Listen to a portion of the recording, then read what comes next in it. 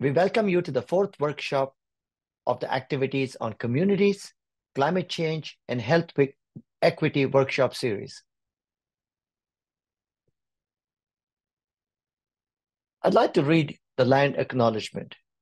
While we are gathered today, the National Academies is physically housed on the traditional land of the Nutchuk, Tank, and Puscataway peoples past and present. We honor with gratitude the land itself and her stewards, whose relationship spans generations. We recognize that indigenous nations have distinct knowledge systems and ways of knowing and hold wisdom for how to live with the land. Respecting this knowledge as we gather to discuss living in extreme heat, it is our duty to listen, work with those who see with two eyes to create better, safer communities for all in the future. I want to thank the Planning Committee, the National Academy staff, and today's moderators and participants, all of whom have worked very hard to bring together these exciting events. Before we dive into today's goals and objectives, Audrey Thevenon from the National Academies will provide some context for this workshop. Audrey, the floor is yours. Thank you very much, Venkat. I'm going to share my screen here. Okay, can you see my slides? Yes. Thank you.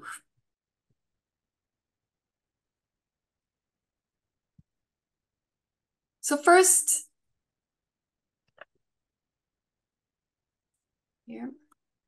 I would like to acknowledge the excellent staff that has been working very hard with the committee to prepare for today's events. You will all see those individuals that work on the behind the scenes today and making hopefully your experience, participatory experience for all today enjoyable. Some logistics here. We are in a Zoom meeting. This is not a webinar, so you will be muted and camera off and entrance, as you can see here on the screen. Please, for the fact that, we have that Zoom and you can communicate with each other through the chat, we would like you to put your first name and your last name into your name. So rename yourself, and you can see here how you can do this. Will you use the Slido platform, which is an outside platform, to field questions? At any given time, please enter questions into this experience. And in the chat, we'll be put this Slido information in order to access this. Do not use the chat to ask questions. We will not look at those questions. We will only look at the Slido platform. We will use the chat, however, so to put comments, you can put comments there. You can also communicate with each other. You can send direct messages to each other. We really want it to be an experience that you can share with each other. If you need assistance, please find on the participant list Leila Garrick, our colleagues here, or any of the staff member. You will see that we have our names followed by Nassem. This is the staff today. The workshop agenda, the speaker biographies, everything else, you can find that on our website. We will also put the link in the chat. You can also use the automated closed captioning as shown here, where you can find it if you would like to, for accessibility, if you would like to follow the captions. Finally, this meeting is recorded. All the recording, in addition to all the material, including the biographies and the agenda today, and the presentations of our excellent speakers, will be on our website. So a little bit of an overview of what the EHMI, the Environmental Health Matters Initiative, is. It is a cross-academy initiative. So here you can see EHMI all the way on top that cut across our three academies, engineering, science, and medicine. But if you go on the bottom of this organigram, you can see also the 7 divisions at the academies that we cover. We have the opportunity to really tap into the excellent work of all those divisions, everywhere from behavioral science all the way to transportation, policy, engineering, so on and so forth. The HMI mission is aims to improve the health of all people equitably. We use a system thinking, but also, provide evidence-based approaches to advance accessible, lasting solutions.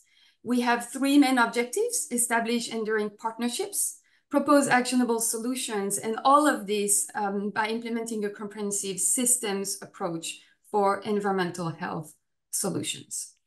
This workshop is part of a series, and we have the chance to have three sponsors for this workshop: the Center for Disease Control and Prevention, the National Institute of Environmental Health Sciences, and the Environmental Protection Agency. In addition to their continuing interest in tackling the most pressing issues in environmental health, they recognize the National Academy's core values of operating independently of from any sponsorship. This series recognize that communities that are the least able to respond often bear the largest health burden. And this series is aimed to explore the current state of knowledge about climate-related health disparities and the specific action co-produced with change makers and leaders at all levels of decision to improve climate-related health outcomes for all. We have done 3 workshops. Today is the 4th one. The first one discussed the disproportionate impact of climate change with a range of different interest groups, from health experts, resident practitioners, climate scientists, and other people with lived experience. The second workshop was focused on state-level implementations, and we looked at identifying actions that could help improve climate-related health outcomes. The third workshop took a thematic focus, and we looked at extreme heat. And we explored the real-world challenges related to extreme heat, along with actions being pursued to prevent, adapt to, or mitigate the health consequences of these extreme events. And today's the topic is looking at flood adaptation strategy to support health equity. And for this, I will ask our co-chairs, Venkat, to take it away. Thank you. Thank you, Audrey. First, I'd like to acknowledge the work of our outstanding diverse committee of experts in preparing the workshop today. Today, day 1 of the workshop, the session will be focused on health risks and inequalities stemming from storm water runoff-induced flooding events and barriers for implementations for solutions to all, as we have 4 sessions. Monday, March 18th, day 2 of the workshop will be centered on adaptation strategies to improve community resilience and reduce health inequities, for which we will have 4 more sessions. So the 2 days build on each other. So please come and join us back on Monday. At the end of the workshop series, we'll produce a report in the format of a Proceedings in Brief, or PIB. The link to the last PIB on extreme heat was posted in the chat earlier. These workshops are designed to be highly interactive and including stories reflecting people's lived experiences. So we expect these workshops will help pave the way for the future, for understanding the interaction between science and society. So most of the times we in academia focus so much on the science, we forget that the real benefits of that translate to society. So I cannot think of a more interesting series of workshops than these organized by EHMI. So I know we are a few minutes earlier, nothing wrong, because we can have more time for questions and answers. So let's get started with session 1. The session 1 is the state of the knowledge, and we have a few keynote speakers. The goals of this first session are to set the stage broadly for the current state of knowledge regarding flooding, health, communities, and policies, focusing on existing barriers that we need to do now to promote and implement flood adaptation strategy that would support health equity. We have a fantastic lineup for this session with 2 speakers. In the interest of time, all biographies can be found on our website. Each speaker will have about 15 minutes or so to provide their thoughts, and then we'll open the floor for questions and answers. Audience members, You are welcome to submit questions anytime using the Slido platform, where everyone can upvote the questions they want to hear answered.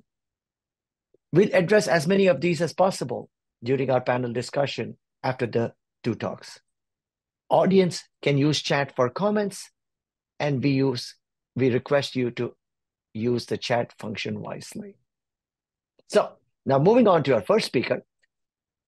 Our first speaker is Maureen Lichtveld, who is the Dean of the School of Public Health at the University of Pittsburgh. Today, Maureen will provide an overview of environmental health threats of flooding. Maureen, please take it away.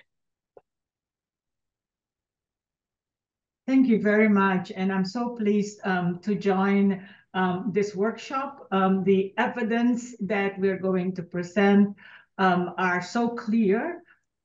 And the focus that you just set up so nicely is that it's on people. It's about real people. And so if I can have my first slide, please.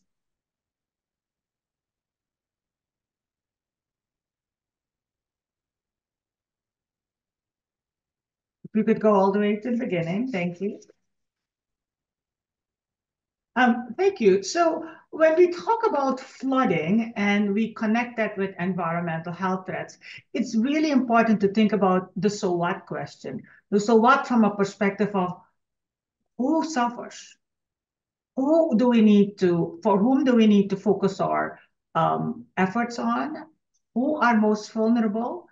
And where do we lack the most resilience? So that's where the focus is for my keynote today, to set the stage actually not only for today, but also for next week's when we talk about more granular issues. Next, please. And so my presentation objectives are to discuss flooding as an environmental phenomenon, as a phenomenon of disaster, and as a climate driver. Second, to assess the compounded impact of flooding, not only on physical health, but also on psychosocial well-being. And then thirdly, to examine what do we do next to address flooding from a public health perspective. Next slide, please. Many of you are familiar with this figure that really looks at climate drivers, the changes from an environmental perspective, and then ultimately the impact on human health. When I teach, I actually call this the wheel of death with my students. But clearly what we're seeing is that whether you look at more extreme weather or rising temperatures or increased levels of CO2, or rising sea levels, the array, the slice of the pie, so to speak, goes directly from an environmental phenomenon to a health outcome. You know, when I was asked when the world's population became 8 billion strong, and I was asked, well, what keeps you up at night? As an environmental health scientist and a climate and health researcher, what keeps me up at night are 4 drivers: heat, extreme heat, infectious disease, air and water pollution, and food insecurity, both food safety and food insecurity. So if we take those 4, next slide, please. And look what's happening on the ground. No one is safe anymore from flooding, and no place is safe anymore from flooding. So if we look at Mississippi versus Planada in California, or the heavy rains that happened and flooding that happened in Texas and Louisiana, there is no place, in fact, no place in the world that is safe. Next, please. Including in the state that I currently live now in Pennsylvania. Here you see statewide heavy precipitation and the inland flooding consequences. And I'd like you to look at particularly the consequence rating and the impact on human health. And so whether you look at human health narrowly from a physical perspective, Environmental justice is right there. Agriculture, as remember I mentioned, food security is also a critical consequence rating. Recreation, tourism, but I want you to particularly look at the built environment and the infrastructure that is so fragile in all states in the United States, but all over the world. So if you combine human health, the narrow human health, environmental justice and equity, agriculture, and the built infrastructure, you see the cumulative impact of the consequence of flooding on public health. Next, please. So I'll take you to all the places that I've lived in the US. When in 2005, I moved August 1, 2005 to join my academic institution then, I too, after 3 weeks, lost everything. I too, after 3 weeks, had to send my kids away to another state to go to school. And I too was dedicated to protect the health of children, with a number of us, particularly children with moderate to severe asthma. And so we have all seen the pictures of disparities. We've all seen the pictures of the flooding of the city of New Orleans. What we've worked together is with communities and asked communities to be engaged in what we should focus on. And so while we design a multi-year environmental epidemiological study, the message that I bring here, that the environmental phenomenon had both physical and psychosocial impacts.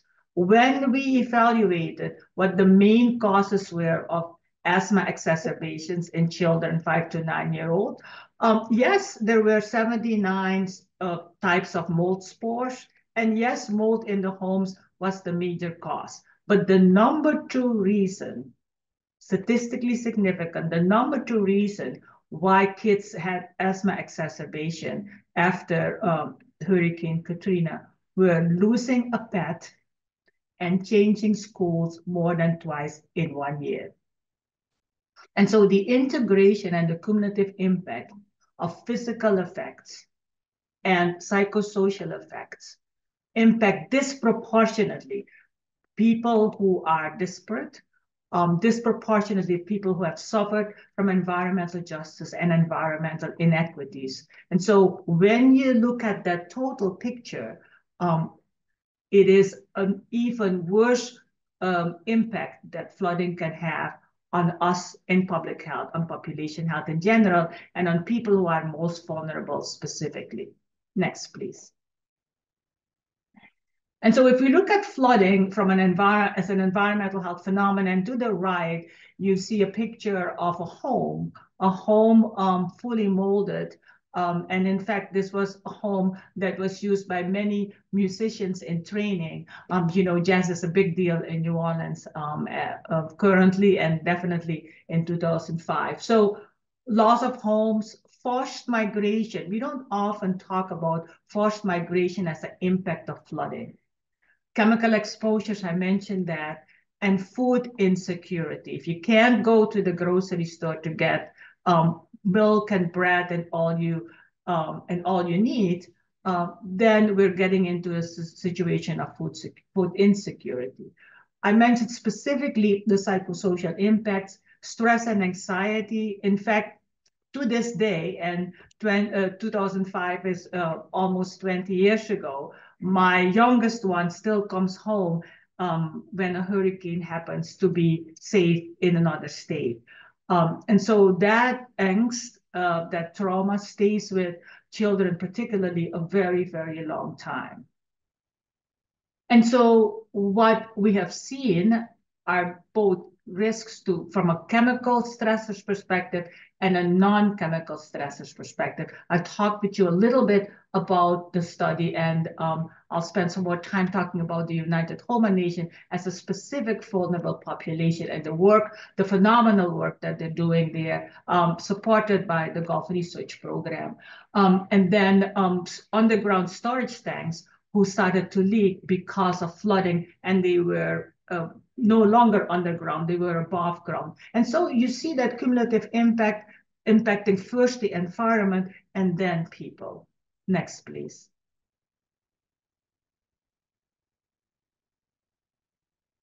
The United Homa Nation, I had the privilege to work with for over a decade. And it is a tribe that not a lot of people know about. It's a tribe of about 19,000 members. But it's a tribe that stays together, that is spread over many states, that stays together because of the social networks and the sense of place. But it's that very sense of place that is impacted repeatedly by flooding. So much so that you see the picture and the building. This was about at the height of the pandemic around 2021. That very building that finally became their new home after multiple flooding situations was flooded again. And so the last time I visited, part of that building was being reconstructed. And so how do you keep, and I'll come back to that resilience piece, how do you keep going? How do you keep going, particularly when flooding and rising sea levels takes over the very land that you live on? How do you keep going when your culture is being impacted because of forced migration? It is all about not looking at flooding as it's now here and it's gone. It is about flooding as a pervasive insult on people's life. Next, please. And so we can look at the impact of flooding and other extreme weather events from an individual perspective. We've talked about all that makes an individual, all that comprises individual risk from a personal attribute, but also to chemical stressors and how community links to those stressors, whether a community is supportive or whether community is fragile.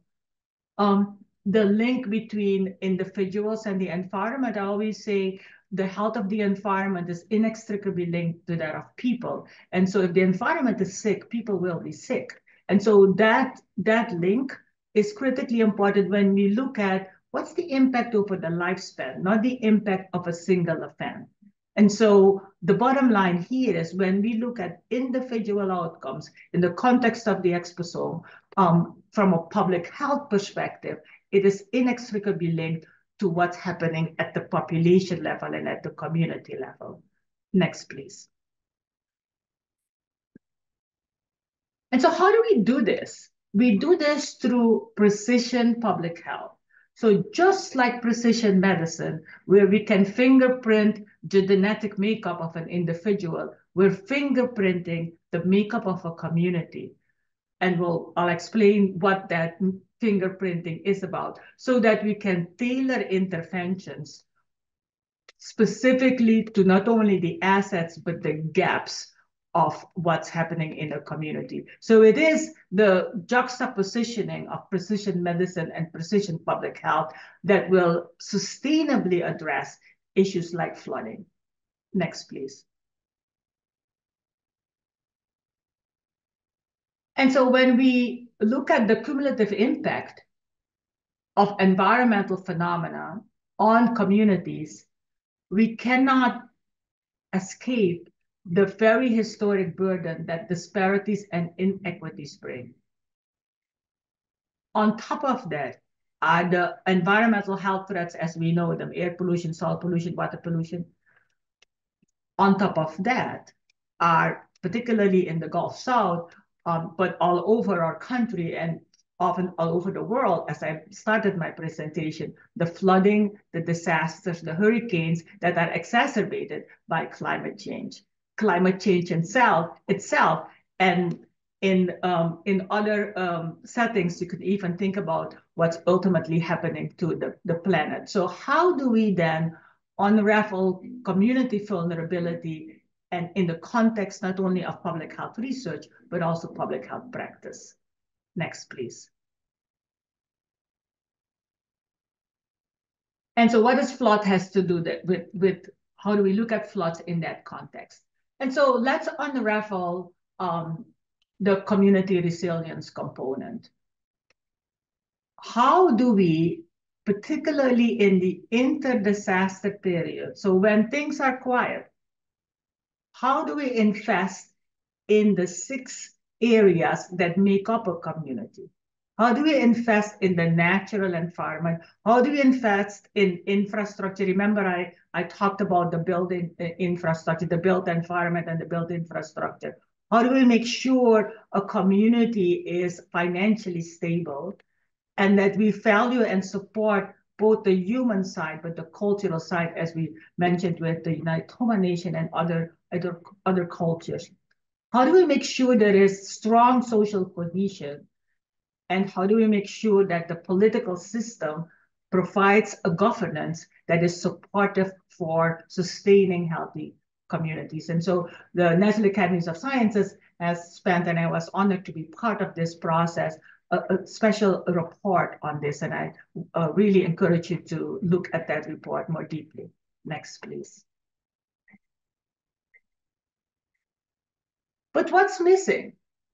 When we look at how to undergird community resilience, key is, and this is another study that the National Academies of Science, Engineering, Medicine has done, the key is to build the pillars, support the pillars of this broken bridge, this bridge that is very fragile, this bridge that requires us to do things differently, whether we do it from population-based research or just simply more interventions.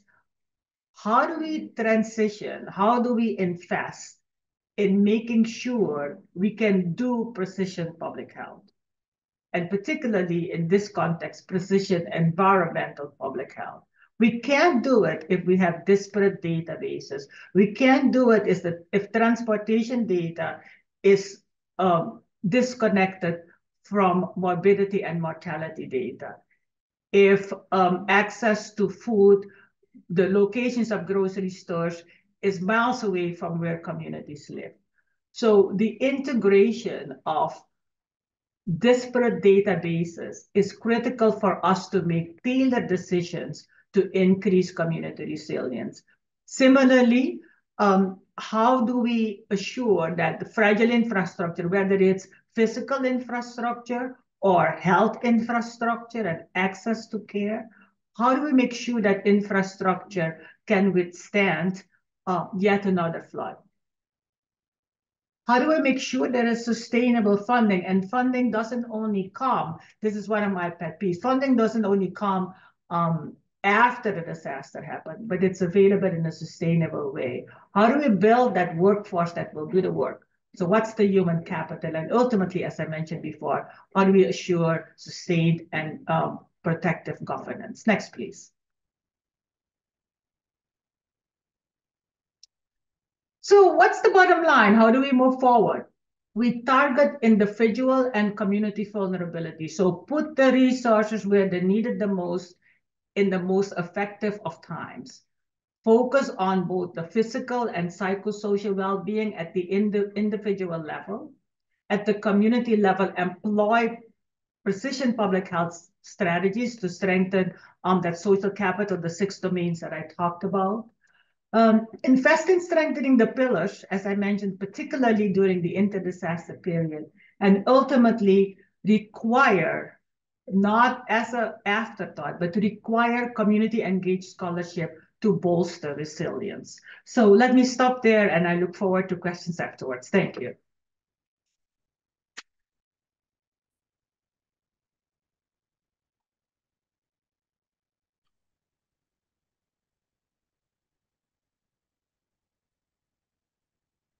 Thank you, Maureen. Thank you so very much for that very insightful talk. Now, moving on to our next speaker. Our next speaker for this session is Margaret A. Walls from Resources for the Future. Today, Dr. Walls will be speaking about flood policy in the United States.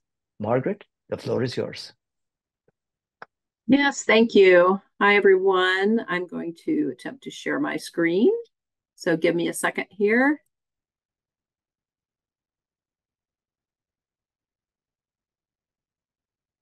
Can y'all see that? Let me put it on full screen mode. Okay, maybe if somebody can say yes, you're seeing it, because I can't see it. We can see it. Okay, awesome, perfect.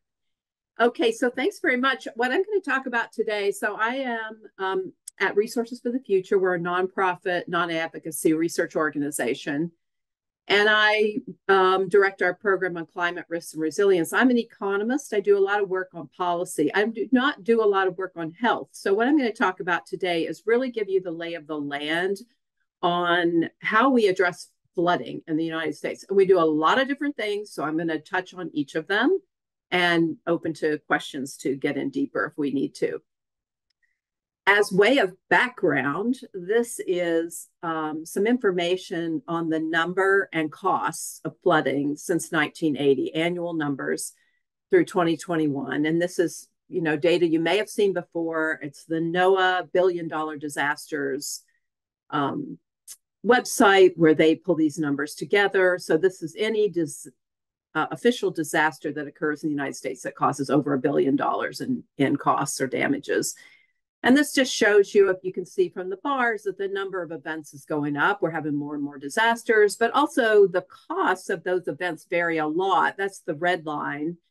And, we have really big hits in certain years. So 2005, we had Hurricane Katrina, Hurricane Rita. 2017, we had Harvey and Irma and Maria. 2012 was Hurricane Sandy. So, they're very spiky. We have some really disastrous events that occur sometimes that cause hundreds of billions of dollars in damages.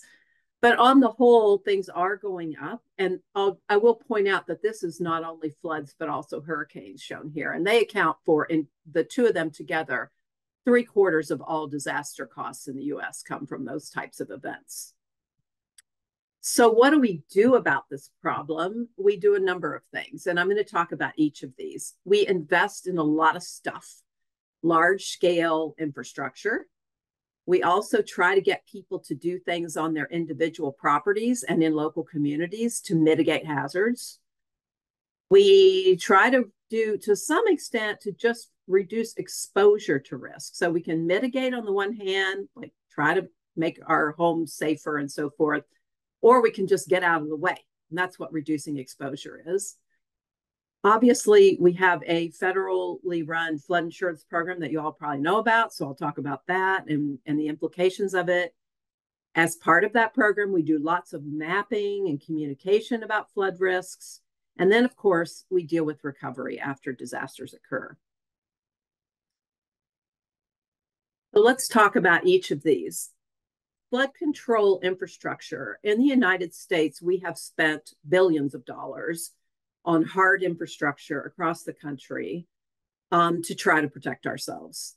So most of this has been through federal dollars. In the mid-20th century, the U.S. Army Corps of Engineers, believe it or not, accounted for a lot of the federal spending that we were spending on everything. And we built miles and miles of levees and flood walls. We now have 23,000 miles of levees in the U.S.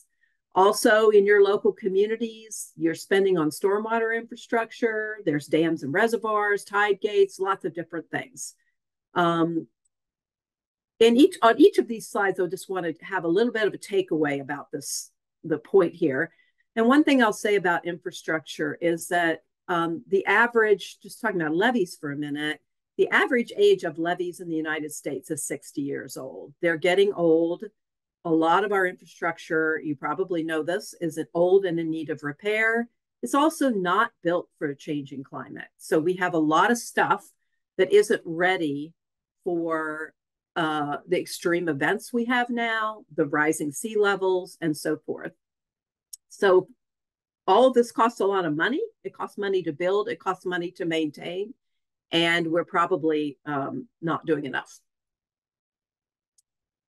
We also do things, at the individual property level, or we try to get people to do it, and in communities. So in FEMA designated floodplains, which we're going to talk about in a moment with respect to flood insurance, FEMA requires some things. They require local communities to have a floodplain ordinance, and that ordinance has to do something with building codes. And those building codes, generally, they're fairly minimal, really, but they require first floor elevation in the floodplain. They also have a few other things in them. But to participate in the National Flood Insurance Program, you have to have these things. Beyond that, there's some things other things that get done. There's little bits of financial incentives here and there, lots of communication, outreach, education to try to get people to do the very few number of things that can be done to reduce your risk on your individual property. You can elevate your heating and air conditioning equipment. There's a photo of that there. You can elevate your home. That's quite expensive. You also can do small things like install flood bins. One takeaway here is, first of all, there isn't a lot, and it's hard to get people to do this stuff. I also do work on wildfires, and there's a lot of stuff we can do in the wildfire space. It's still very hard to get people to do things, either for financial reasons, for people not paying attention, for having other stuff that's more important for them to deal with. So as I said above, another thing we can do is just get out of the way. So this is called reducing exposure to risk. So there's the risk that an event occurs, but there's also the costs that happen when an event occurs. And that has to do with how many people and how much property, the value of that property that's sitting there getting flooded. So how do we deal with that problem? We can deal with it through a variety of things. A lot of them are left to local governments. So local governments do most of our land use planning and zoning in the United States. They're in charge of it, not the federal government, in general, not even the state governments. It really falls to your local communities. And what those local communities can do is a number of things if they want to. They can rearrange their zoning to try to encourage less development in risky areas. They can try to protect those areas by turning them into parks, greenways, various kinds of buffers. They can, increasingly, there's a few cities that are doing what are called resilience overlay zones, where you, again, that's a way of working in your zoning code to try to just redirect development. So those are all things you do ahead of time. What if you already have a bunch of properties in the way? Then we have property buyouts. And I'm sure you all know about these. This is where an already developed property, often that's been hurt in a storm, has been damaged, will pay to buy that property out. So, and the map on the right is a picture, just an example of that. This is the Hurricane Sandy buyout program in New York. And the red area shows what areas were inundated. And those blue and yellow dots are where people actually sold their homes and were bought out. And in a lot of cases, those properties are bought out and destroyed, and the land is turned into open space. In some cases, they're bought out and the properties are elevated and made more flood resilient. This kind of approach is very effective at reducing disaster costs, but we don't do very much of it, and it's very challenging. It's challenging to make buyouts work because, as you can imagine, it's difficult to get people to move. There are a whole host of issues with it. It's also difficult to get at this ahead of time with planning and zoning because communities rely on property tax revenues to pay for local services. There's a lot of resistance in communities, but this is an effective approach if we can figure out how to do it. So let's talk for a minute about the very important National Flood Insurance Program and risk mapping. So insurance is critical. We all have homeowners insurance if we own a home. Insurance protects us when we have a big loss. And it's critical in the flood space. It really serves sort of two purposes, flood insurance. First of all, it provides a signal of the risks, and the prices that you pay should provide a signal. So it should incentivize you to kind of do the right thing, live in the right places, pay for mitigation, and so forth. But of course, also, it's a very big aid in recovery after a flood. If you have a national flood insurance policy, you get up to $250,000 for damage to your property after an event, and up to $100,000 for building contents. That money comes in pretty quickly compared to other things. And if you don't have a flood insurance policy, what are you going to do? You have to rely on your savings, some sort of loan if you can get it, charity, and federal assistance. So insurance is critical. And floods are not covered in a standard homeowners policy. You must have a separate flood-only policy. And most of those come from the National Flood Insurance Program. A key part of the flood insurance world is these maps that FEMA generates. So these are called flood insurance rate maps, or FIRMs. And that's the FEMA designated 100-year floodplain, which I'm sure you've all heard about. I put an example here. This is Washington, D.C. Since I'm in Washington, D.C., the National Academy is in Washington, D.C., I thought I would look up the flood map for Washington, D.C. and put it here. And it just illustrates the pinkish areas are the 100-year floodplain, and those bright red is the 500-year. So still at risk, but less risk. Within the floodplain, if you have a federally backed mortgage, you are required to have a flood insurance policy. Outside of the mapped floodplain, you are not required to have a flood insurance policy. This has created some problems. We have a very large, what's called a flood insurance gap in the US. Not a lot of people buy flood insurance. In low-income communities, that gap is bigger. And part of the challenge is that the flood maps have been somewhat misinterpreted. They've been misinterpreted that if you are outside the line, you are not at risk. And in fact, that is not the case. After many floods, people find their homes inundated, and we hear these stories all the time, even though they are outside the floodplain. So we have a challenge in communicating risks to people. The flood maps were not actually intended to do that, but they are the main thing people look at to know if they're at risk. So this is an issue. And lastly, let's talk about disaster aid. So when we have this is another part of our federal policy toward flooding. After disaster strike, we step in and provide assistance. There are two types of assistance from FEMA: individual assistance, which goes to homeowners and renters, and public assistance, which goes to state and local governments, mainly local governments. HUD also provides money, and through its Community Development Block Grant program, and that has grown in recent years, actually. So we think of FEMA only, but actually Housing and Urban Development also provides funding, and USDA to a certain extent.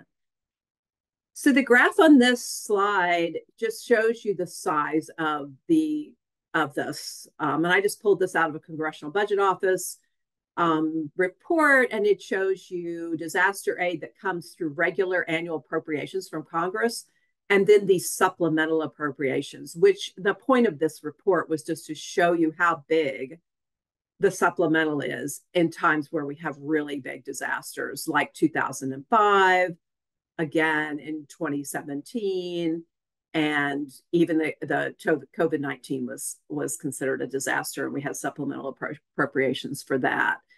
And this is, we spend a lot of money on recovering after storms hit. So that's the point of this figure.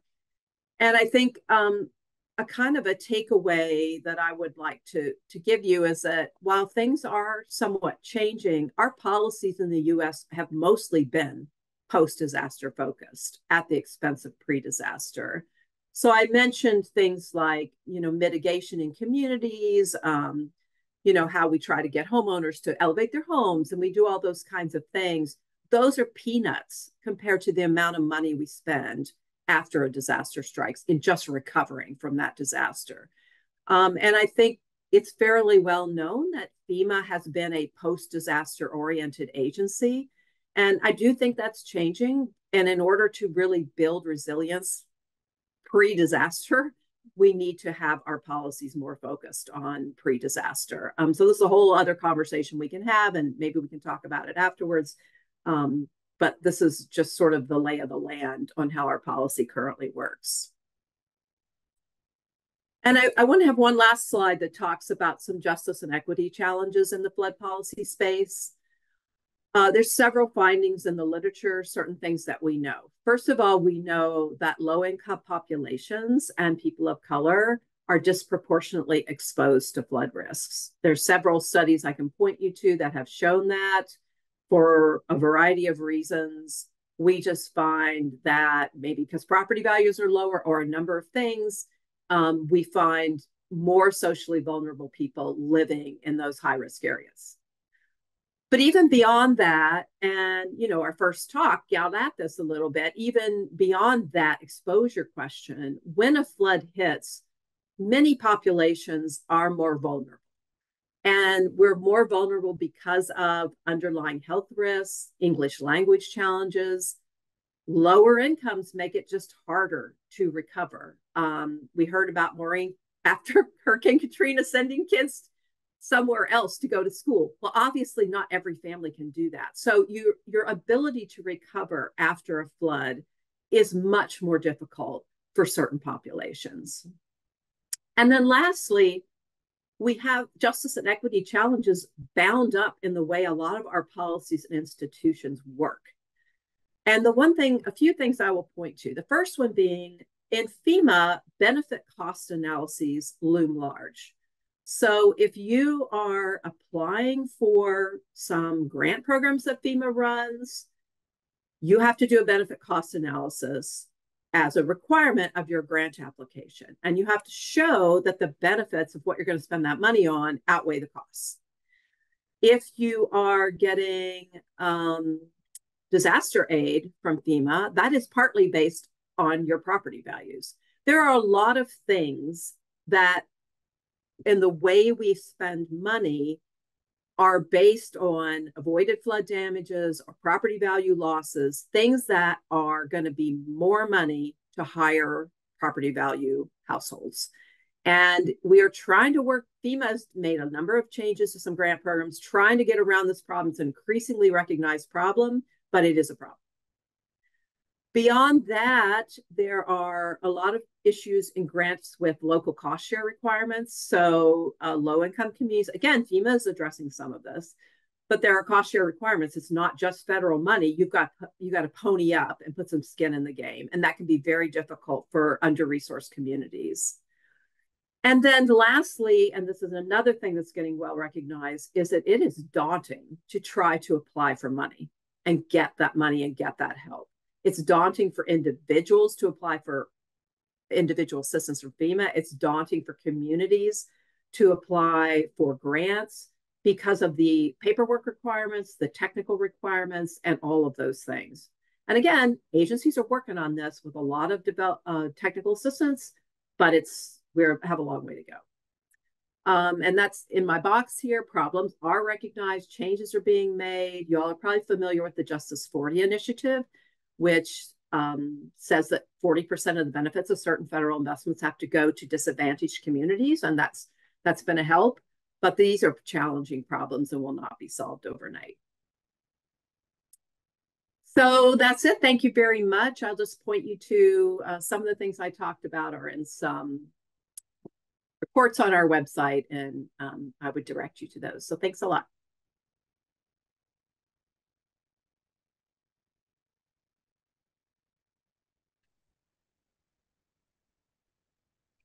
Thank you very much, Maureen and Margaret. So very inspiring and so very complete and thoughtful. So now I want to invite questions from the audience, and please type them in Slido as instructed to you before. Before we start off, I'll take the chair's prerogative, and I'm going to ask the first question. And the first question is,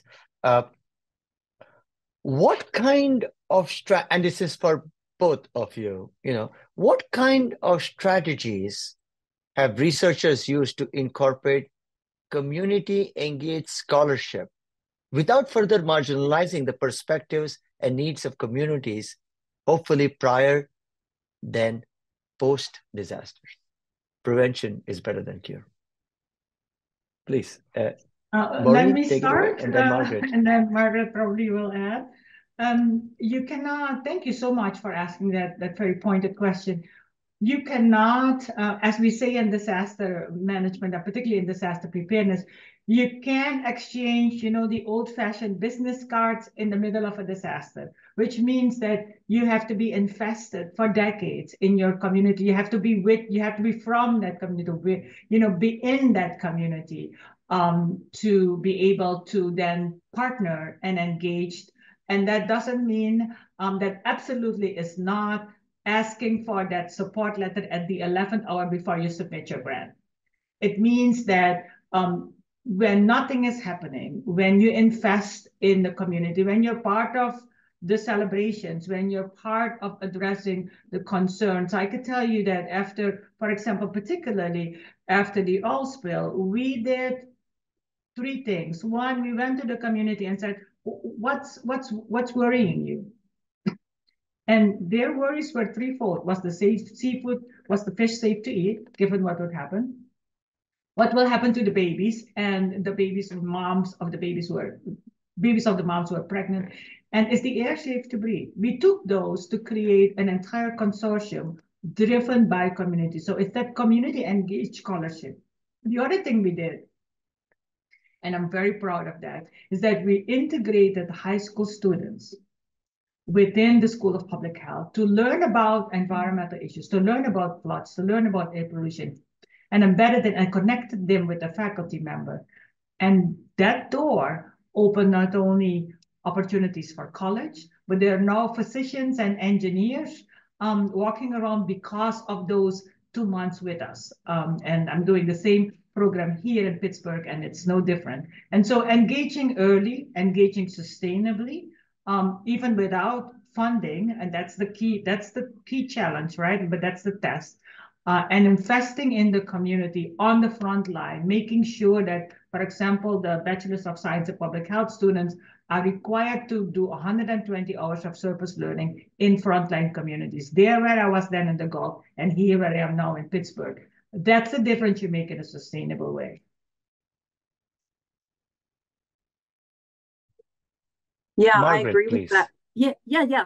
I agree with what Maureen said. I will say there are really big challenges. So I just want to, and I'm not the best person, probably. Nobody wants really the economists coming in and talking to them. But I think there are challenges in sort of meeting and communicating around the difficult issues.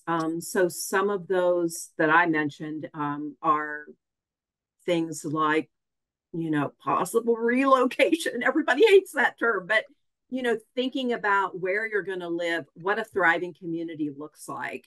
And I think it's really important to kind of have those discussions up front at the beginning of projects. I have a project right now where we're trying to do that, and not about relocation, but I mean just about what you want your community to look like. Where are the problems in the community? What are the potential solutions? And talk through the solutions from the technical side, where you might have the flood modeler, you might have the people who can kind of tell you, the people that know about climate forecasts and kind of can convey that, but also get the on the ground knowledge, because people know a lot about their communities. They know where places flood. There's information to be gathered. And then in talking through solutions, just to try to get that early on in the process, as Maureen mentioned, to sort of get everybody working towards a goal that you can kind of bring both the technical, and data and all those things that you can bring as researchers to the table in conjunction with the community. So I want to just say it's challenging. Early on is important, and figuring out what is the objective is. But we've advanced. So progress has been made since Katrina. That's my mark there. We are now investing in part of preparedness. We are now recognizing that recovery doesn't take a year. It could take 10 years. It could take 20 years. And so investment in that phase is really critical. But communication is so key. And I'm hoping that we have a task as scientists to inform evidence-based policy so that FEMA's policies can change and other supporting agencies' policies can change to help communities when nothing is happening, to prepare when something will be happening. I'll give you an example. If, when in the middle of Hurricane Katrina, there was a volunteer organization who sent tons of blankets to the community. It's August, it's 100 degrees in New Orleans. What we needed was safe water to drink. And so it's that communication and understanding what the needs are is what makes the difference.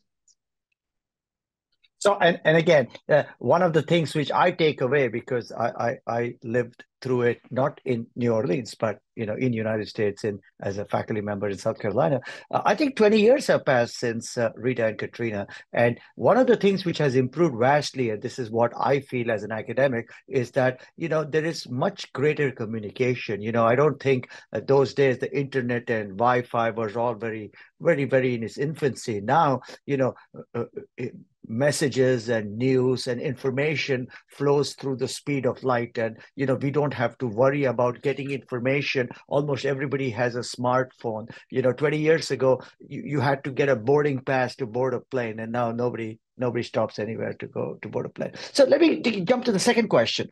This is all from Slido through your comments. I've heard from several municipal, local flooding managers and planners who are concerned of how outdated the FEMA floodplain maps are. How might national academies or the broader research community support in more frequent updating of these boundaries? What do you guys think? And let's flip the order now. Margaret, you go first. What do you think about this floodplain maps? What can we do? I mean, we are here to assist the communities. Well, FEMA is working on this, and for their future flood risk data initiative, they're trying to get around this problem I mentioned with the hard boundary, suggesting an in-out kind of thing, and creating more graduated flood risk information, so property level information. This is also in their Risk Rating 2.0, which is their initiative to change the way you pay for your flood insurance. Not all of this is popular because some people's rates are going up, but there's a lot of work at FEMA on, fixing the flood map problem. It's gonna, they've been working on this for a while. It's taking a while. Risk Rating 2.0 is they're doing that now since 2021. But there's a good amount of work. There are also private information now. I'm sure people are familiar with Flood Factor, which is the First Street Foundation, an independent organization, has developed property level flood risk information, and they've partnered with Redfin and Realtor.com, so you can go right on there and input your address if you're looking to buy a home and figure out what the flood risk is. So things are starting to change and sort of conveying risks better, I would say. Let me add that this is a good example of science and evidence-based policy, because one size does not fit all. Although there could be general guidelines, it is so important to tailor the investments and the responses and the decisions based on the community's needs. And that tailoring is what will make sure that the investment actually goes further. And so while it might look like initially a larger investment in some communities than others, that investment might go longer, because imagine if there is we don't have to imagine, there are more frequent and more severe hurricanes. So if we invest early and sustainably, we'll be better, we'll have a shorter time to recover physically, not necessarily from a human health perspective. But if we tailor that precision environmental health to those communities that are most vulnerable, that are in that, as Margaret said, the repeated flooding area, how do we help, how do we tailor our policies to those who are most in need? How do we do that? And we do that by integrating the physical data with the human health data. That's what needs to happen more often. It's happening, but it needs to happen more often. Okay, so since I'm a civil engineer, I'll ask this question, which appeared in Slido. If addressing flooding is controlled by public health, will there be a role for civil engineers, urban planning, landscape architecture, disciplines which have been working on both the physical and the social infrastructure, and how? Let's start with Maureen. I'm so glad you brought it up because I'm married to an engineer and we have intense discussions at home whether medicine and public health are a science because engineering is a science and the rest is all art. Not so true, right? And so I live next to the school here. The School of Public Health is next to the School of Engineering, and we invest together. And I require that an engineer and a public health professional work together on an issue of environmental health and climate. And we've had fantastic seed programs that ultimately resulted in interventions that make sense. And so it's that transdisciplinary approach to environmental health that we're broadening, whether it's focused on flood or focused on climate, that is required. It's not a luxury anymore for a public health professional or an engineer to work in isolation. Absolutely. We not only want to work together, it is a requirement, it's a prerequisite to be meaningful in terms of what it is we are doing in our communities. Margaret? I don't think we have to worry about engineers being shut out. I think they're going to play a really important role. So I'll just leave it at that. I think I wasn't sure I quite understood the question, but it sounded like the person was asking about environmental health and public health playing a bigger role, what that meant for the engineers who played traditionally large roles in this area. And I think engineers are central. So we're going to see plenty of that. Okay, so now the next question is something which I'm engaged in right now. So as most of the people in the audience may know, there is a National Science Foundation funded sets of project called Coastlines and People, COPE.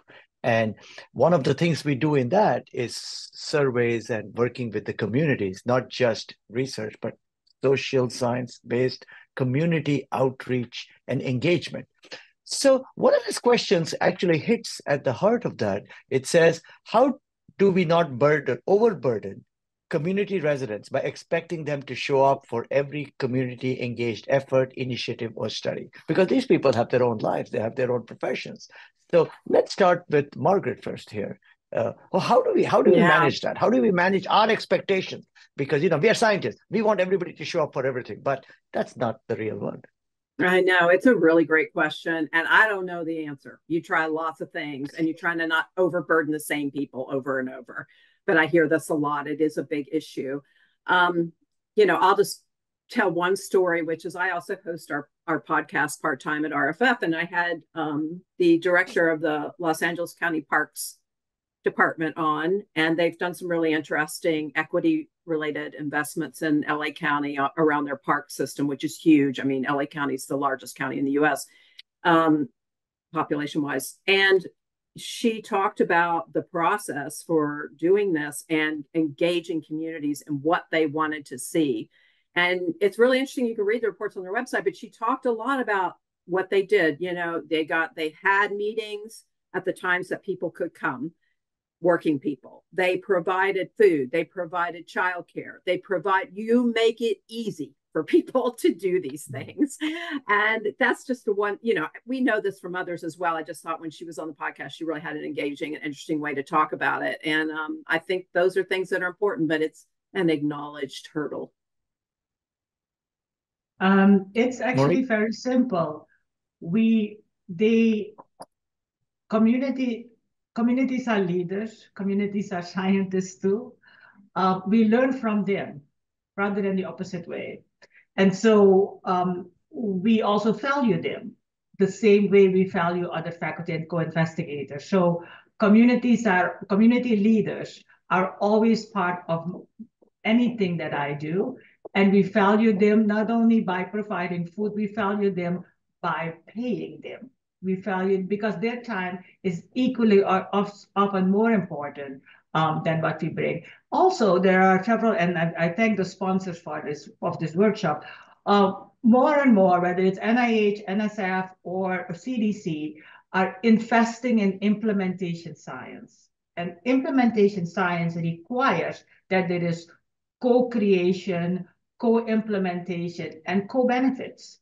And so without being able to show that, we are not going to get an implementation science grant. And I'm so pleased that all of the major funders are now recognizing the importance of implementation science, but particularly the translation of science into what makes sense in the community, and that community scientists, in fact, one of the grants I actually had, our community leaders develop a curriculum for faculty of how to do community engaged science, and that was fantastic. It was a true learning experience, and so it's the reciprocal enrichment of both spaces of knowledge and spaces of implementation that we not only have to respect, but that we have to value in all ways, including value their time. So the next question is, again, given the vast experience between both of you, do you have any examples of local areas, local communities, which are doing a good job with zoning and land use, local land use planning? Because, in the end of the day, I always argue land use is probably the most important thing when it comes to flooding, because being a civil engineer and knowing the meaning of the word infiltration, land use becomes a big issue. So, Maureen, starting with you, any good examples, of people doing this? When we had that very question, actually, when we did the study on looking at what progress we've made with community resilience. And yes, communities in California keep coming up. But there are communities also in the Midwest, also in the Southeast. Everywhere there are communities who did a few things well. One, they invested in that social capital, those domains that I talked about. Two, they had leaders, they had government and policymakers that were embedded and committed to making that happen. And three, they had community leaders that were not on the sidelines, but that were in those communities. And so there are, whether it's the United Home Nation or other communities in the Midwest, or communities here in Pittsburgh, it is that investment in social capital, those 6 domains, that sets one community apart from each other or creates more resilient structures that are in place. We tell those stories, we publicize those stories. A while ago, and there's some still, Franca, that there are community resilience officers at the city level. And those people did a phenomenal job in integrating those disparate agencies that come together when a disaster happens, but integrating them in one place. We need to have more of those resilience officers. Margaret? Well, this is a good question too. Just being a little more specific about the planning and zoning aspect of that question, and are there communities, I think they're asking, that can be held up as exemplars, and sort of doing some creative approaches to really manage their land uses. I don't know. Everybody's doing something different, as Maureen said. I would point partly to Norfolk, Virginia. Norfolk has one of the worst sea level rise problems on the East Coast. They're faced with a problem. They were, I think, one of the first to have a resilience overlay zone. And what that does is create some incentives for, not relocating in certain areas and relocating in other areas that are more upland zones, they call them, I think. And they're trying to use that overlay zone. And we have overlay zones are a common thing in planning and zoning. They're used for historical areas. They're used for other things. So we do these overlay zones. By themselves, they don't do a lot, but they are a signal. And then if you marry them with some other kinds of incentive-based options or, carrots and sticks, you can make it work. And in Norfolk, they're trying to do this with trying to encourage the use of transfer of development rights programs and things like that will allow some shifting around. So I would point to Norfolk. Boston has a newer resilience overlay zone that they're using. I think time will tell whether these really make a change. I will just put my 2 cents in that it isn't all about the planning part, but it is also about the regulations and incentives. So plans are great, but they're just plans on paper. And so we need sort of implementation of those plans. Awesome. So actually, you mentioned a word in there, which leads to the next question, which you can be the first one to respond to, Margaret. How can resilience hubs be used to support communities at risk of flooding, especially considering resilience hubs should not be located in a floodplain?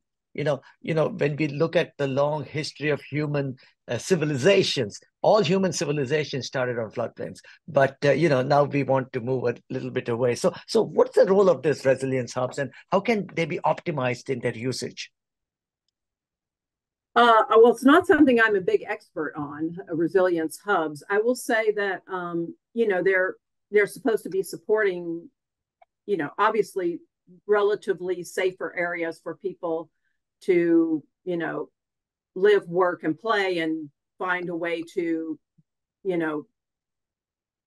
not be as at risk. It's not easy in all communities to find a place for that. So, know a bit about the Kentucky floods, and in Appalachia, you have really serious issues trying to figure out where you're going to have resilient locations. So, that's one thing I'll say is like, it's a little bit of planning and thinking about these things is good, but I'm not sure how on a long run, day-to-day basis, how you get them to the level at which they're going to accomplish what you want them to accomplish. Maybe Maureen knows more about them and can say more about the concepts. So the concept of the resilience hub has in the past and often been seen very narrow in the physical resilience. So making sure the ways and the bridges and but it is when resilience hubs become more beneficial when they deliberately integrate the public health piece, the human health piece. And so you'd have the physical infrastructure piece, the built environment, the sustainability. And I wanted to mention that resilience hubs now also expand into addressing sustainability, which is easier in a way to envision, and it's easier to implement because you can measure it. In my world, and in all of our worlds, what get measured get done. And so integrating the different pieces that comprise resilience that are vulnerable, I think it's a better, more integrated and systems approach. That's what often missing. The silo approach is still, it's the easier way to go because you don't have to work with each other and talk to each other and actually bring the resources together. But it's the systems approach that's most sustainable. And so that's why the world of resilience hubs are increasingly more connected to the sustainability efforts in a specific area. Okay, and the last question goes back to you, Maureen, because you've been answering everything so well, both of you. Can you expand on what you meant by community engaged scholarship? Thank you so much for asking that question. So there is an old paradigm it's called the International Association of Public Participation, and it goes from consultation to involvement to collaboration to power.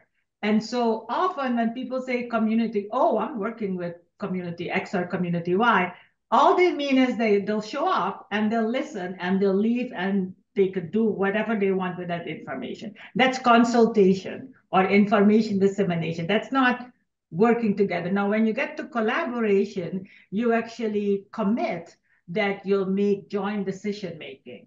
When you get to all the way to empowering, and a lot of people like to use the word, and particularly, in academia, well, I've empowered the community. No, you haven't, because when you empower a community, you give away all the decisions, and that's not the way we work together. So it's getting to collaboration where you invest in a community, really co-create that research proposal, co-create the implementation roadmap, share the dollars, share the budget, share the accountability too.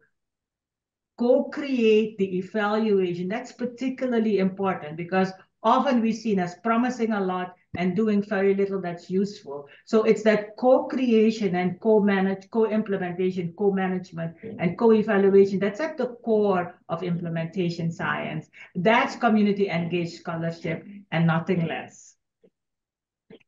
Thank you so much, Maureen. Thank you so much, Margaret. I mean, this has, set us off on a great trajectory for the remainder of today and for Monday. So now we're going to transition to session number 2, which is moderated by one of our wonderful planning committee members, Anilu Njoku, who is an associate professor in the Department of Public Health at Southern Connecticut State University. Anuli, the floor is yours. Thank you very much. So welcome to all. We appreciate you taking your time today to join this workshop and hope you have found it so far to be insightful and informative. And so we're going to now transition to the next part of the workshop today. And so the goal of this session, which is shared stories on the ground lived experiences, is to highlight shared experiences through a set of stories in different geographic locations where participants worked directly with affected populations, local communities, state governments, researchers, implementers, associations, and others. So our 4 excellent storytellers will discuss their experience aligning communities' needs while navigating external expectations, policies, limiting resources, and tools with varying levels of proven efficacies. All storytellers' bios can be found on our website, and I believe the link will be or should be in the chat. So today, each speaker will have 7 minutes maximum to tell their story with 3 minutes of burning questions, if any, which will allow for about 20 minutes of Q&A with audience and all storytellers at the end. And if the planning committee or other storytellers have burning questions, you will have the opportunity to pose it at the end of each presentation. So our first storyteller is Kemp Burdette, who is the Cape Fear River Keeper at Cape Fear River Watch. Kemp, if you can please turn on your camera, unmute yourself, and also share your screen. I would like to remind all that they have 7 minutes at max for their presentations with 3 minutes of burning questions right after. So Kemp, you can take it away. Okay, thank you.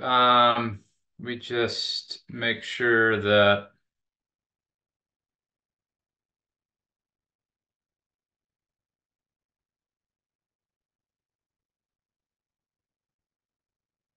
okay, does that look good to y'all? Yes, I can see it. Okay, great. So I live in southeastern North Carolina on the East Coast, right around where that red circle is.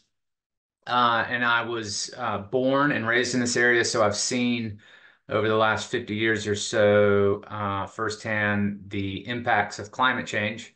And one of the most impactful changes to the climate is the way climate change relates to hurricanes. And so, in the Atlantic, climate change is actually changing hurricanes. The storms are getting bigger and stronger. They're carrying more moisture and they're moving more slowly. And so as these storms make landfall and they move inland, communities experience extreme flooding events. And since 1996, the Cape Fear region in southeastern North Carolina has experienced a 500-year storm event, 2 1,000-year storm events, and too many 100-year storm events to list here, which I think maybe speaks to some of the discussion we had in earlier presentations about the need to update how we evaluate floodplains. The 6 most destructive of these storms, 5 of which occurred in the last 40 years, and 2 of which occurred in the last 8 years, killed 137 people in North Carolina and caused close to $50 billion in damages in North Carolina alone in today's dollars. So storm surge and high winds get a lot of attention when hurricanes come, but I'm going to focus more on inland impacts from hurricanes, focusing on Hurricane Florence, which made landfall in September of 2018. Florence made landfall here near Cape Fear and moved northwest, kind of in this direction where the circle area is, directly up the Cape Fear watershed and dropped as much as 36 inches of rain in some places. River flooding was extensive, and the relatively flat landscape here in North Carolina was completely covered in floodwaters. So this is an illustration of that. This is a bridge in Fayetteville, North Carolina during normal conditions. You can see the boats down here. This is that bridge during flooding from Hurricane Florence. Entire communities in eastern North Carolina were isolated by flooded roadways and washed out bridges, so people couldn't leave their communities and assistance couldn't get to those communities.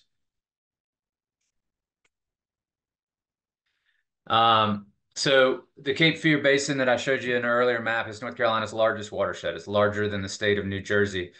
And it's also the state's most industrialized watershed. And so virtually every industry in the basin experienced significant negative storm impacts. The leading industry in the Cape Fear Basin is agriculture, specifically animal factory farms where hogs and chickens are housed indoors for the entirety of their lives in tightly packed buildings, which of course concentrates the waste from those thousands, hundreds of thousands, even millions of animals. North Carolina is the nation's leading producer of poultry and the nation's second leading producer of hogs. Hog waste is collected in these giant open cesspools, like you see in this image here. Chicken waste is collected in giant piles, which are frequently left out on fields. Other industrial sites impacted by Hurricane Florence in the Cape Fear Basin include two separate coal ash storage areas, one near the top of the basin and one near the bottom, wastewater treatment plants, chemical manufacturing plants, slaughterhouses, paper mills, junkyards, and landfills. So floodwater inundated hog waste cesspools, overwashed these giant piles of poultry waste. It overwhelmed municipal wastewater treatment infrastructure. It ruptured coal ash ponds and washed that coal ash into waterways. It washed through junkyards and landfills. It covered wastewater settling ponds, and it covered remediation sites at industry. And all of that waste flooded through communities. It flooded through homes and schools, through churches, daycare centers, nursing homes. You can see here an image of a poultry facility with the water flowing out down through this community. That floodwater carried pathogens from untreated human waste and animal waste, heavy metals from coal ash, PFAS chemicals from chemical manufacturing plants, petroleum and other chemicals from junkyards and landfills. And that animal waste combined with human waste and natural sources of organic materials and quickly decomposed, and that process reduced dissolved oxygen in the Cape Fear River to zero, resulting in enormous fish kills. And the stench in these communities from this combination of pollution was unbearable, I can tell you from personal experience. When floodwaters began to recede, you had soggy homes and schools and buildings with no power. In September, it's hot here in September, and those structures cooked in the September heat, and black mold started to set in. People who returned to their property faced a myriad of health concerns. Bacteria and other pathogens from millions of drowned livestock and their waste combined with human waste, respiratory impacts, and high levels of from black mold and high levels of toxic pollutants. Attempts to access and remediate damaged property led to cuts and scrapes with high risk of infection. And of course, the mental health challenges of dealing with a disaster of this scale. Private wells were covered with polluted floodwaters for days or weeks, leading to contaminated water supplies. Entire neighborhoods mucked out homes, and these enormous piles of garbage grew on roadsides and stayed in place for months. Many families lost everything. Flooding from Florence covered homes that had never been flooded before, and many of those folks didn't have flood insurance. And in my area, there are still hundreds of properties that sit deserted and rotting, and rebuilding efforts in North Carolina have been largely criticized as failures. And of course, tragically, the people who have suffered the most in Florence were the people who were least able to bounce back from disasters. So last slide, the lessons learned. I say maybe because we seem to have a very short memory around flooding events. There's frequently a lot of energy here after a big flood to do what needs to be done to make our community more resilient and to prevent these disasters from happening again. And that energy seems to fade fairly quickly. I hope that we learn that climate change is making hurricane impacts worse and that we need to plan now before the next storm. I hope that we have learned that floodplain assessment in North Carolina is inaccurate and needs to be updated. And that a lot of that inaccuracy, I will just say, is intentional in North Carolina and is driven by interests that want to develop in floodplains and push back very hard against changing the way we evaluate the risk in those floodplains. I hope that we learn that building or keeping or rebuilding hazardous industry in floodplains threatens public health. I hope we learn that allowing or encouraging residential development, new residential development in floodplains that are designated accurately, only sets people up for eventual disaster. It's not an if situation, it's a when situation here. Impacts for flooding are felt long after water recedes. So health impacts are felt long, months and even years after the storms have passed. Impacts from large floods should be looked at cumulatively and not separately. So it's a combination of the loss of housing and the contamination of water and the mental health challenges. And then finally, our response to disasters so far in North Carolina has been inadequate, and people suffer needlessly because of that. And that's especially true in communities, low wealth communities and communities of color. Thank you. Thank you, Kemp, for sharing your story, a very compelling story. Are there any burning questions from the committee members or other storytellers? If not, I can pose a question. In the interest of time, so I'll just kind of pose a question to you, Kemp. So like I mentioned, very compelling, so many things kind of I was thinking about as you were presenting, just even the terms 1,000-year storm event or 100-year storm event, which just shows how, pressing the issue is. The other thing I thought about that could probably relate to the previous speakers in this workshop was you mentioned that North Carolina being the leading producer of poultry and also second leading producer of hogs. And I thought about possible food insecurity issues as a result. I was wondering if you want to comment on any of those effects as it related to these events. Yeah, I think the concern is less with these large industrial sized farms, which export a lot of what they produce. I think the concern is less about food insecurity because of flooded farms, although, tens of thousands, hundreds of thousands of animals died in the flood inside those barns. But it's more about the impacts of that kind of activity in the floodplain on people downstream that really is concerning, less about the food insecurity there, in my opinion, anyway. I see. Just to add to that, the environmental justice issue, you mentioned the communities surrounding were least likely to bounce back. And, they were probably also more likely to be more adversely affected by these. So, in terms of maybe their food supply and things of that nature. And, you mentioned things such as the black mold. You mentioned, I think that the types of toxins that were spilling into the communities were pretty striking. So things like pathogens, you mentioned PFAS, you mentioned petroleum from landfills and animal waste. So I think that's also something that's very telling, that the fact that the communities that are least likely to be able to respond were also inequitably exposed to these toxins that were spilling from the events. Exactly. Yeah, I mean, Eastern North Carolina is covered by wide floodplains and these large rivers that drain east towards the Atlantic. And that's where the worst damage happens, and that also happens to be where a lot of environmental justice communities are located. And so they deal with these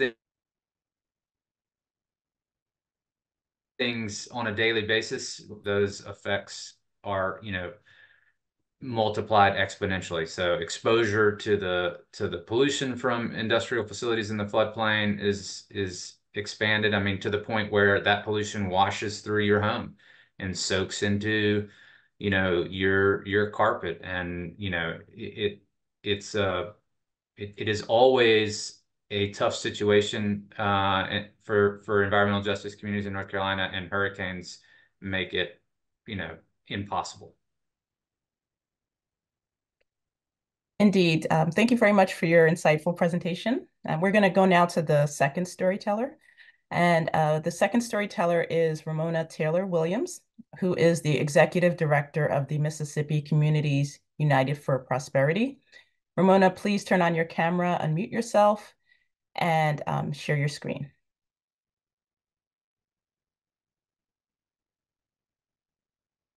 Good morning, So everyone. Ramona.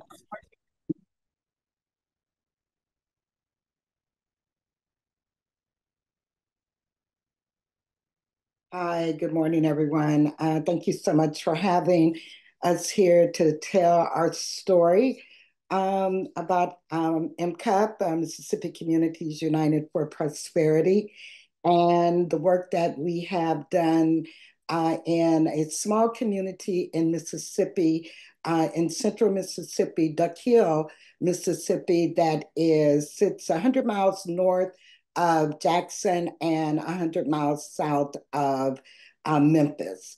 And the Duck Hill community had been flooding for decades. And we were fortunate to receive $300,000 in funding from the Southeastern Sustainability Directors Network to develop an initiative that we coined Achieving Sustainability Through Education and Economic Development Solutions, ACEDS. And we developed a water diversion system to help to mitigate the flooding using both green and gray infrastructure technology. We also work closely with the communities to look at their communities from through the lens of community and economic development. However, before we could move into the community and economic development phases, we had to address the issue of flooding. And we were very successful. The town of Duck Hill no longer floods. And the motto, ACEDS motto, gained national attention from the Environmental Protection Agency, EPA. So that's what we're featuring here on this particular slide. That was in 2018. We started the work in 2018, and that went through 2020 just before COVID hit. But I want to talk a little bit about where our current work is, because we centered our work in the rural areas, not thinking that we were going to look at the urban centers. I live in the city of Jackson, and however, when we ran into the water crisis back in 2022, I had to take a different approach towards our work. And we looked at the city of Jackson once we learned that what actually caused the water treatment system to collapse was flooding. We knew that we would not be able to have the impact or the resources to look at the city as a whole. So what we did was we selected 3 communities that we would focus using the ACEDS model from Duck Hill, using that model to look at how we would be able to create a sustainability plan. I'd like to talk a little bit, Charles, if you could put up our next slides.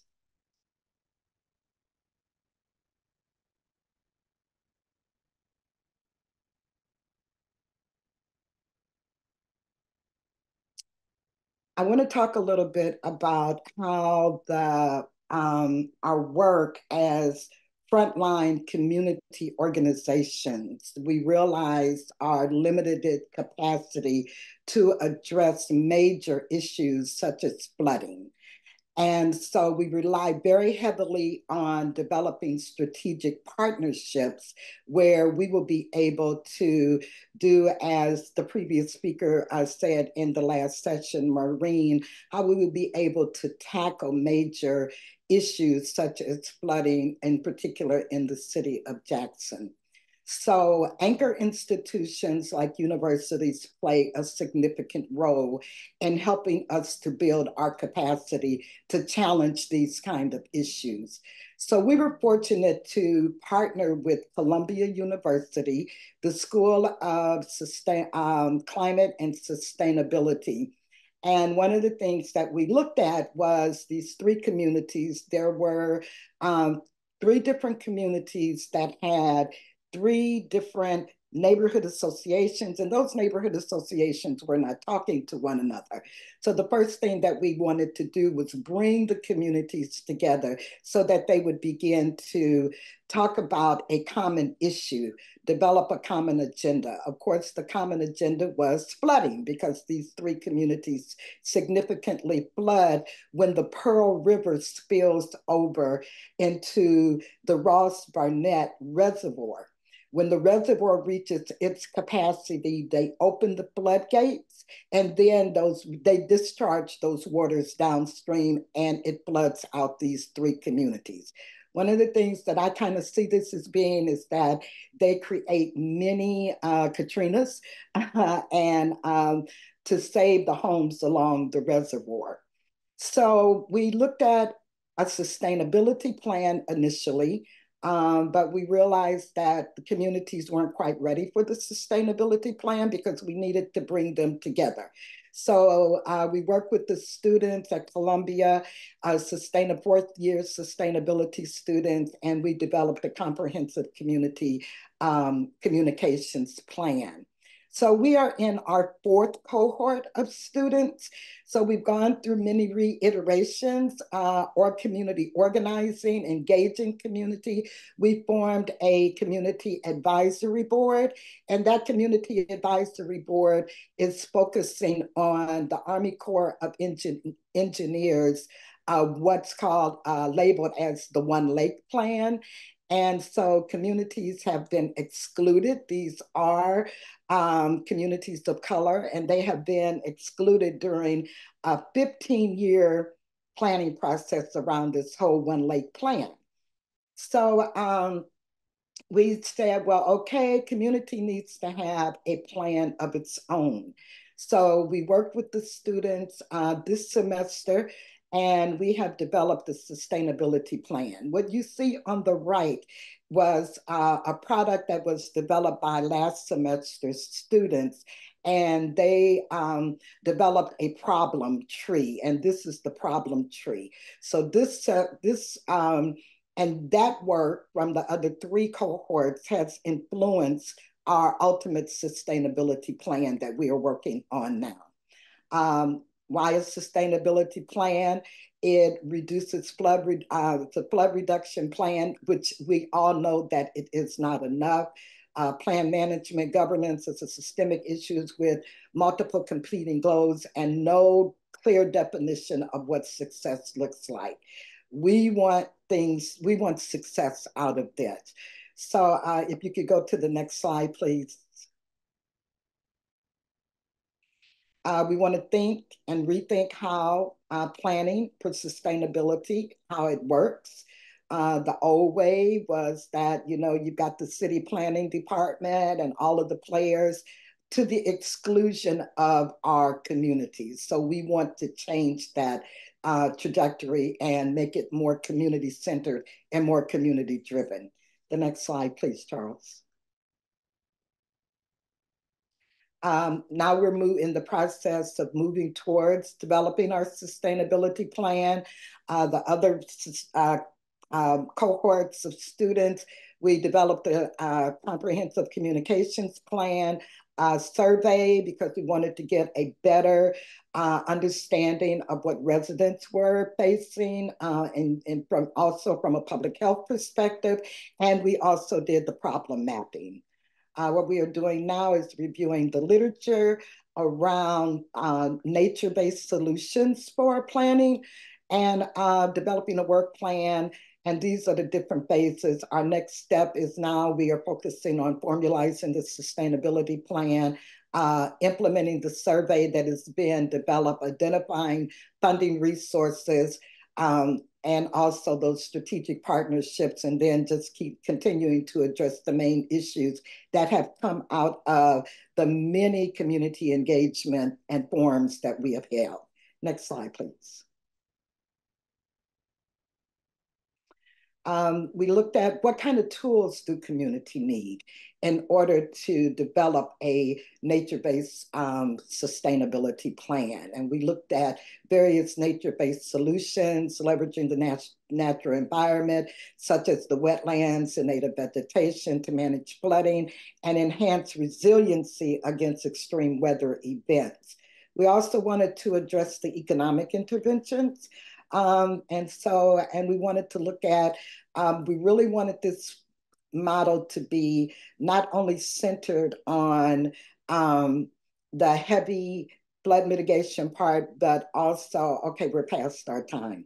But the main thing that we want to highlight here is the importance of having strategic partners, and our number one partners being the universities and the anchor institutions, because they bring so much resources, intelligence to the work that we are doing in order to make our community safer, healthier, and more sustainable. Thank you. Thank you, Ramona, for that very insightful presentation. And so I'll remind viewers, we will be collecting questions for Q&A after in the Slido, so please add your questions there. So thank you again, Ramona. I think a salient part of your presentation was when you mentioned rethinking the plan for sustainability and the fact that there is that resident, academic, and government partnerships. So we appreciate that. And so we're going to go on to the next storyteller. And so our next storyteller is Abigail Matos Pagan, who is a disaster nurse at the University of Puerto Rico, Mayagüez. Abigail, if you can please turn on your camera, unmute yourself, and share your screen. And so the floor is yours. Thank you. Thank you to all.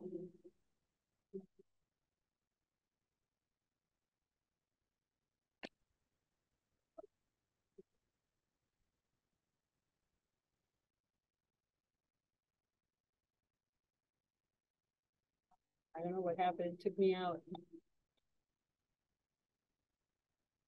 It took took me out of the room.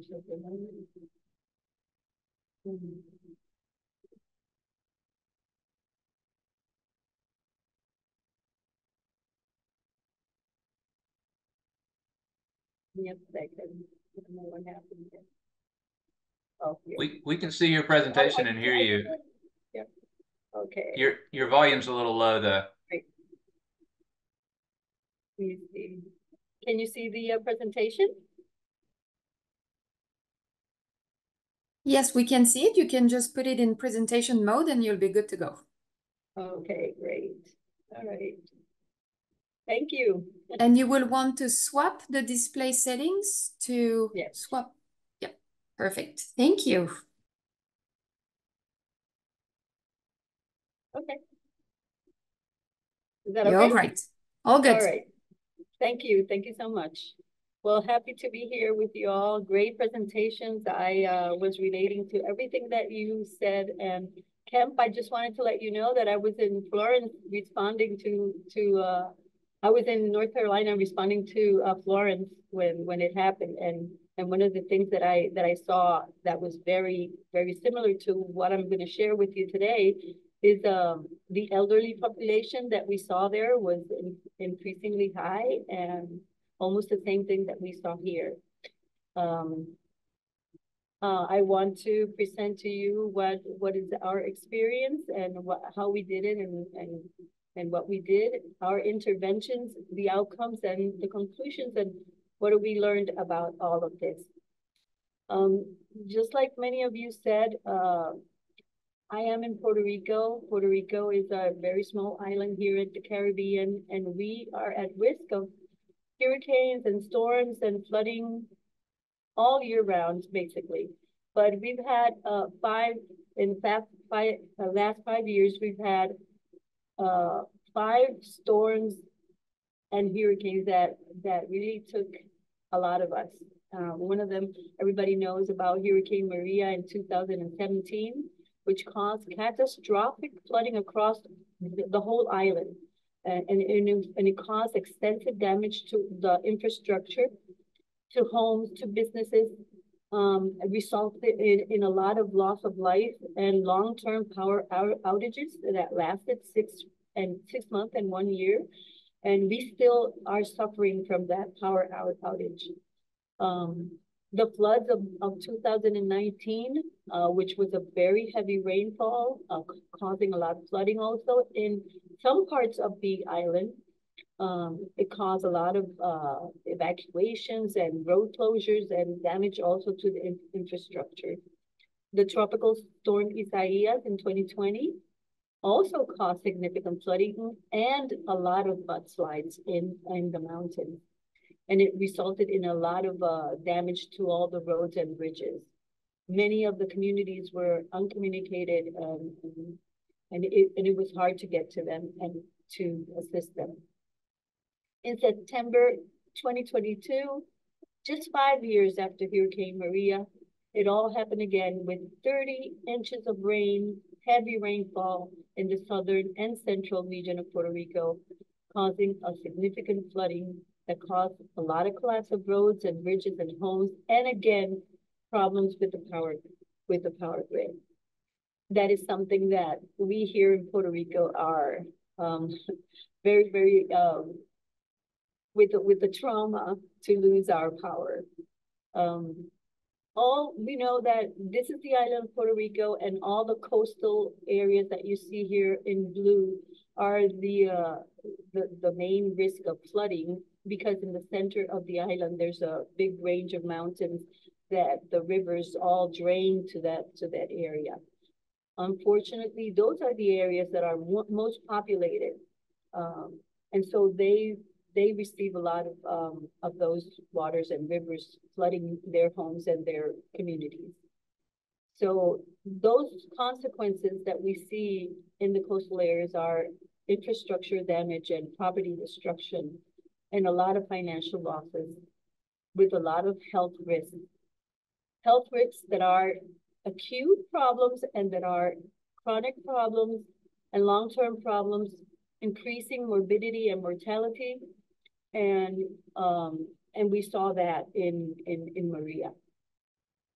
A lot of displacement of people, but the only problem that we have maybe different than the United States is that we don't have anywhere to go. We're just a little island, so we can't just move to another state. I mean, we can, but we can't move it immediately, right? So the displacement goes to shelters or to family home or to another community, but basically everything is flooded. So it is very difficult. And there's a lot of disruption of essential services that are so important to the community, services like hospitals. In Maria, we did not have, for maybe 2 weeks, we didn't have hospitals available for anybody. So when we look at the hurricanes and the problems that they bring with flooding, we see that there's also problems with storm surge and tidal waves that also flood all the coastal areas with 6 to 9 feet above ground level. Also, the rainfall and the flooding that we got in those 2 storms were more than 25 to 30 inches of rain.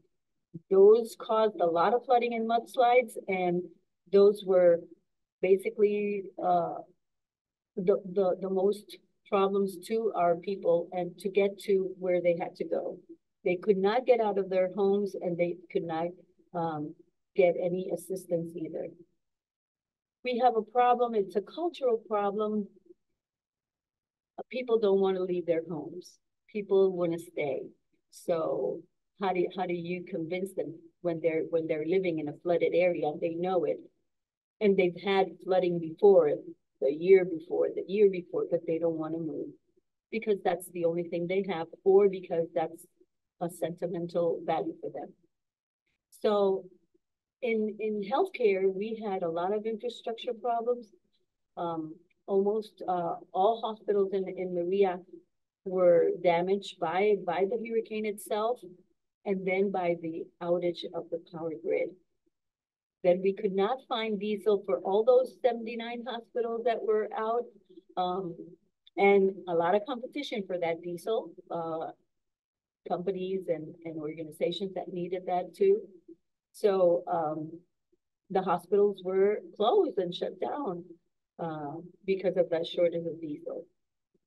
As a consequence, also, we have some pharmaceutical companies that do IV fluids, and there was a really shortage of IV fluids in the States, also in the nation, because the company had a lot of damage. So we could not find IV fluids for some time. And of course, the worst, probably, it was a communication system that failed. We did not have communication at all. And it was like maybe 5 or 6 days before we could get any communication with someone out of the island. But inside the island, not even the satellites worked. I was working with the National Disaster Medical System, and I stayed here in Puerto Rico, and we could not communicate with the satellite. It was very difficult. I mean, it had a lot of inconveniences.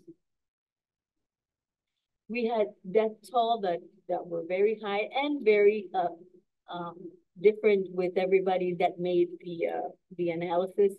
But we had drownings and injuries and medical emergencies that could not be attended. And of course, the indirect causes of death, lack of prescription medicine. All the pharmacies were closed. We could not find any pharmacy open. And when they opened, they could not repack their medication or their prescriptions for the public. Insulin was a problem. We could not find insulin. And there was a lot of cardiovascular events where people died of myocardial infarcts at their home, and the ambulance could not get there. And of course, the hospital generator, like I said, failure was a big, big problem. Right here on the bottom, you can see the death toll, and Harvard University made a study, and they decided that it was 4,000 people who died, and then George Washington said probably 3,000, but I would go more with Harvard University because I saw a lot of death, direct death and indirect death. We have, and we still have a lot of vulnerable population. Our elderly population in Puerto Rico is growing, and it's right now approximately 24% of the population. And the younger people are moving out. So there's a lot of problems with our elderly. Who takes care of them? And they are at home by themselves alone. So when things happen, they are right there. They don't have anybody to help sometimes. So, and they die by themselves. The children, when I was deployed to help out in the mountains and in the countryside, they appeared to be unbothered. They looked like they were happy. Of course, we had a lot of help and assistance and resources from the United States government. So they were amazed of all the helicopters and all the soldiers and all the people that were trying to help. But many of our elderlies in those areas were unable to look for food, for water, for medication. And like they said, they were there unattended, and it was hard for them. The renal patients that we have a lot of renal patients that get hemodialysis, and they were unable to get the treatment, and they were it was very scarce for them to go and have an hour or 2 hours of hemodialysis. And also because they could not get to the center. So diabetes, hypertension, heart failure, they did not have their medication, and they could not get their regular diet, low sodium. What they were getting was the MREs. Those are military foods that are specially packed in a little pouch with a lot of preservative and sodium and a lot of calories. Sometimes one of those little pouches can have 3,000 calories, and that's what they were eating. And of course, it was new to a lot of the population, and they were like eating that maybe 3 times a day. So we had a lot of problems with hypertension and heart failure patients. The people that was bedridden and suffered from extreme heat, because we did not have no fans, no air conditioning, no power. So they were in a lot of heat, and there was no clean water, and they couldn't get any electrical support for oxygen or maybe and maybe it sounds a little exaggerated, but it was very, very hard for us, for these patients to get the equipment that they needed. Maybe 2, 3, 4, 5, 6 days, it's eternity for them. So this picture I took myself, and it's very interesting that you can see those 2 persons there hugging in, and we saw a lot of despair and distress, a lot of isolation, a lot of anxiety. But at the same time, we could see a lot of signs of resiliency, of neighbors helping each other, of phone and food sharing. Abigail, sorry to interrupt. We are a little bit over time, but and we have one more speaker, but so if you can just try to just maybe wrap up in 60 seconds, and then we'll jump off. Sure. Okay. The people's experience, as you can see by the pictures, they were suffering, and they had a lot to do with what the response and what we did. There was a lot of local help, community leaders that helped with the response, municipal and federal. The federal government sent a lot of 10,000 federal workers came to the island to work, and the Department of Defense brought 9,000 military personnel, and there was a coalition of healthcare professionals that provided at-home services to all those people that could not come. We had a lot of health impact. We still have them, and every time there is a storm and a flood, we see those health impacts. Contamination of water, sewage, chemical, and other pollutants, outbreak of hepatitis A, increase of leptospirosis, mosquitoes and other vectors, dengue especially, the mold that you all mentioned also, that mold that brings a lot of respiratory problems, allergies, and asthma. We see physical injuries like cuts and bruises and fractures and drowning and indirect death. We also see mental health effects like anxiety, stress, depression, and post-traumatic stress disorder. And of course, the increase of morbidity and mortality from those chronic diseases. So what do we take away from this and from these experiences? Flooding events in Puerto Rico, they're every day. We have to look at them as something that we live and that we should learn from each experience. We need to improve in our infrastructure. our communication system and power grid, and of course the response teams, people, resources, right? Education in disasters, probably from elementary to higher education. I think we should include that topic in every school because that's important. The more you learn from it every single day, that's a habit, and you learn how to do things that are different. So also communication, which is crucial. We didn't have that backup system. Now we do, and we're getting better at that. And also prepare for the worst, for water supply, food, medication, and have a registry of those people that are bedridden and disabled, so that we can at least help them and get out and prepare for the extended periods of power outage. You have to consider also the burnout factor of responders and be attentive to the signs and symptoms of heat, fatigue, and anxiety, depression, or worsen in mental status. That's it. Thank you so much, and I'll take the questions maybe later. Or okay. Yes, I think we'll hold that to the end. So thank you, Abigail, for your poignant conversation. I believe we are going till possibly about 2:15. So we'll have one more speaker, and then hopefully we'll have a few minutes after for Q&A. So I'd like to introduce our next storyteller, and that is Mimi Pickering with the Appalachian Media Institute Project, and she's a project director at Apple Shop. So Mimi, I see you on camera, so the floor is yours. Okay, great. Yes, I'm with Apple Shop. We are a 50-year-old media arts and education center located in the East Kentucky coalfields in Central Appalachia. And I'm a filmmaker, and I have done documentaries about the Buffalo Creek disaster in 1972, in which 125 people were killed.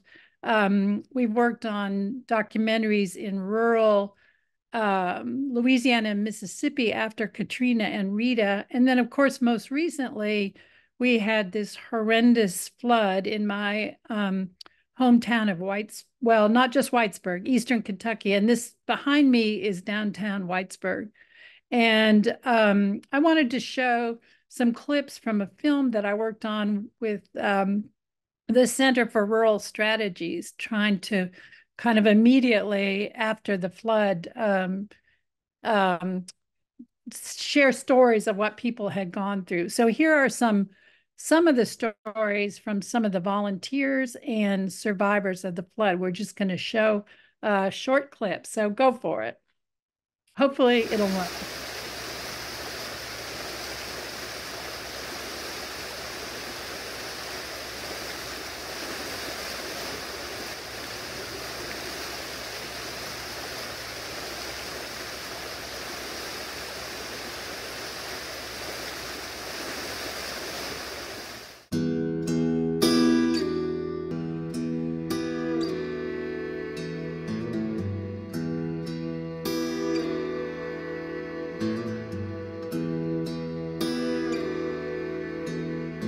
The water in here came all the way up to this. So this whole house was basically filled with water. There's a woman that lived here. She needs a walker to get around, and she held on to the top of her porch, floating in the water for 5 hours until someone was able to come and rescue her. And she's in her late 70s. I thought that after a flood like this, that there would be like boots on the ground. The government comes and, hi, I'm from the government, I'm here to help you or whatever. But it was a learning process where eventually it set in that there was really no help coming, at least not in that form. People coming and doing this business of mucking houses out and getting all of the things out and then gutting the walls and then applying, mold killer. That was just us learning and watching YouTube videos on how to do it. And that is kind of a shocking thing to realize, that it's a sort of ragtag group of volunteers doing it. Just seeing the need was just so grand, and still is. Yeah. It's just overwhelming, and it's just could be hard to make decisions like, okay, well, which house do we go to? One of the things people say is how they're just so grateful and thankful that they didn't lose their life or lose a loved one. Most of us agree that human lives are more important than tangible objects. I think it should still be reminded that tangible objects do connect us to people and memories. While we were doing the cleanup crews, folks were also still coming into our mutual aid headquarters to get different supplies that we had on hand, and we were also giving cash out the door to folks who needed it. It was really obvious a lot of people had difficulty in asking for that help and receiving that help. You know, one thing that I learned real quick was to make it very clear that it was not my money that I was giving to people. You know, I think that made people more willing to accept the cash. You know, one thing that was really difficult was just people saying how ashamed they were. And that was really hard because it's like, it's not their fault. There's nothing about this that's their fault. So that was really hard, and trying to alleviate that feeling of shame that people felt. I guess you could say that there is a part of that that is good in the sense that, you know, it's neighbors helping neighbors and a community helping out. But at the same time, like, we only have so many resources and volunteers, and we eventually hit a point where we were very exhausted and we ran out of volunteers. And it just speaks to the need of, you know, institutions with greater resources and money and manpower to be available to help during times like this.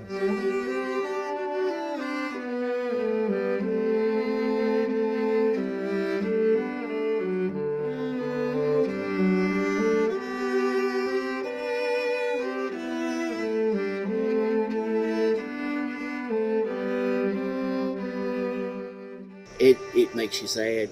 I mean, you know, I'm going to go back there and I'm going to get up every morning, look out the door, and going to see family that's gone, friends that, you know, their house is level.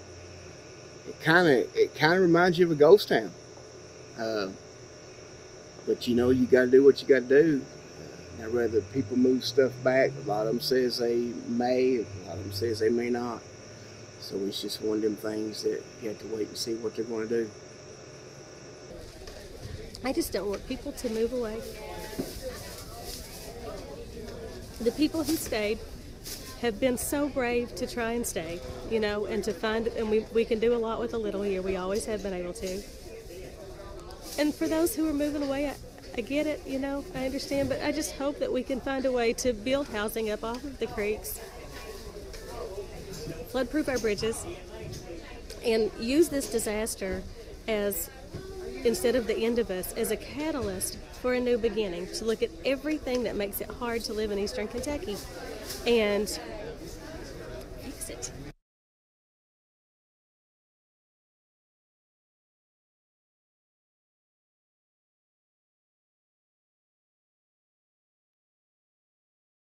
I think you're muted.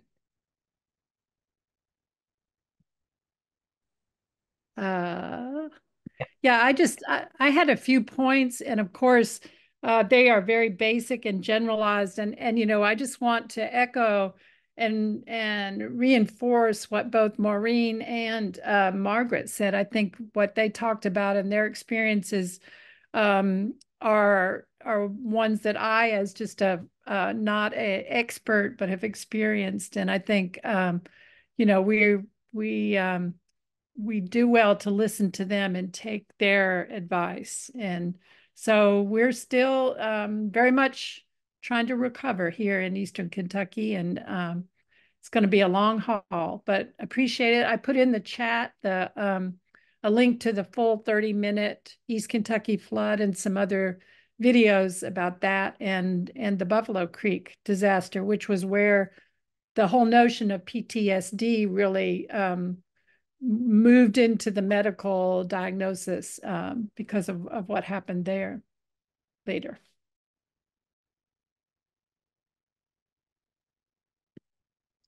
Okay, thank you so much. Thank you very much for your presentation. Mimi, once again, very insightful. So we have about, I would say, 2 or 3 minutes. So what I thought I'd do, there's some great questions in the chat. I'm just going to maybe just try to combine it into one question that if each of the speakers can take about maybe a minute or so to just respond to. I will start with Mimi, since you just finished your presentation. And I was wondering if you can comment on whether or not any of the health effects of these communities are being tracked, if there's any liability for commercial businesses, and also maybe what you might think are some best practices. So kind of a three-part question, maybe a 60-second response. I'm not sure if things are being tracked, but I would guess that, the University of Kentucky has done a lot of research projects in our area, as have other schools, and I would imagine that they are. Of course, mental health services in our area are pretty limited and low resource. So, and people don't tend to use them as much as they should. So there may be some real gaps. And as I said, I think a lot of these, the trauma, the PTSD kind of surfaces later, not immediately. So it will be really good to track. In terms of liability for the flood, there are definitely some citizens and some lawyers who think that the massive amounts of strip mining, mountaintop removal mining, had a big impact on hillsides that couldn't hold this tons of rainwater and led to part of the flooding. And so there may be some lawsuits around that. And I can't remember the third question. I'll just let you move it on to the next person. What would you say are best practices for decision makers? Like if you had to suggest, what would be a best practice to address this issue? Yeah, I think that as I think Maureen and Margaret both said, it's really involving people on the grassroots level who are most directly impacted by these events, and also can really articulate, what the issues are. Like, these are folks in Eastern Kentucky, some of them their families have been on that land for 7 generations. And it's going to be very difficult for them to move to a higher ground community. And, that needs to be understood. And you understand that by being with people and talking to them and really exploring what their issues are. And Great. Thank you. Some of that is happening, and our governor has really been great in responding and doing everything he can. Our legislature, not so much, but we have had some resources that are helping for sure. Great. That was really insightful. And so I'm going to turn that question next to our other speakers too as well. Kemp, if you can possibly have a 60-second response to the same question. So if any of the health effects of this issue are being tracked, if there's any liability for commercial businesses, and also what you might see are best practices for lawmakers and decision makers. Okay, so my house was flooded badly. I lived in a particularly bad area. I had to muck out my house. My house had to be raised. So I did all that. I've never once been contacted by anyone to inquire about health impacts, mental health impacts, anything like that. So I would have to say that from my experience and what I know about my community, that there's been absolutely no effort to track the health effects associated with hurricanes, except for possibly like an academic effort to do this on a very academic scale. But as far as actually helping people and changing policy, my experience is no. Same answer for our industries whose pollution leaves their site during these floods and impacts communities downstream. Are they held accountable? No, they are not. And we are continuing to build those same industries today in floodplains. And so we haven't learned our lesson there either. And I also don't remember the last part of the question. Best practices. Best for practices. lawmakers or Yeah, I mean, I think we need to recognize the scope of impacts from climate change and climate change driven flooding on communities and respond accordingly, which is going to require huge federal funding mechanisms to buy out risky properties in floodplains, to help people relocate, to help people do what they can to flood-proof property that they can't leave. So I think it's going to take a huge federal response before we see significant change, because I think often states are unwilling or unable to do it. Thanks. Thank you. And then if Abigail is available, 60-second response to the same question. So any health effects that are tracked, any liability for any area businesses. I think you're on mute. Seconds are gone. Especially the mental health area, it's being tracked by mental health programs at different universities here in Puerto Rico, and also by the government and the organization for mental health, because that's one of the areas that most was impacted. And I remember the last question, collaboration, best practices. We are getting a lot of collaboration between different organizations and professionals, with the intentions to improve the response, to improve preparedness. So hopefully we'll improve in all that, the mitigation and all that. But it's like they said, we need more help, we need more funds, but yes, we're doing that. Thank you very much. And thank you to all of our speakers for just very informative presentations. I think the takeaway is that the effects are far reaching. So not just the health effects, I heard psychosocial impacts, I heard, and the factors are also behavioral, they're social, they're cultural. And also thank you for the suggestions that you have provided as well. And once again, I think we are at time, but I'll wait to get a cue from Audrey. Can you tell us how we're doing on time?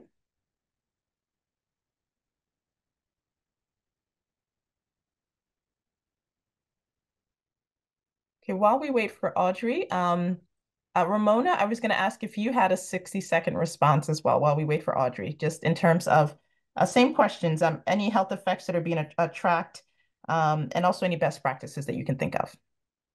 We are looking at the health impact of flooding on lead, on children from a public health perspective. As the waters come in, it brings in the heavy metals, and we have an initiative called Mississippi Zero Lead and Healthy Housing Initiative.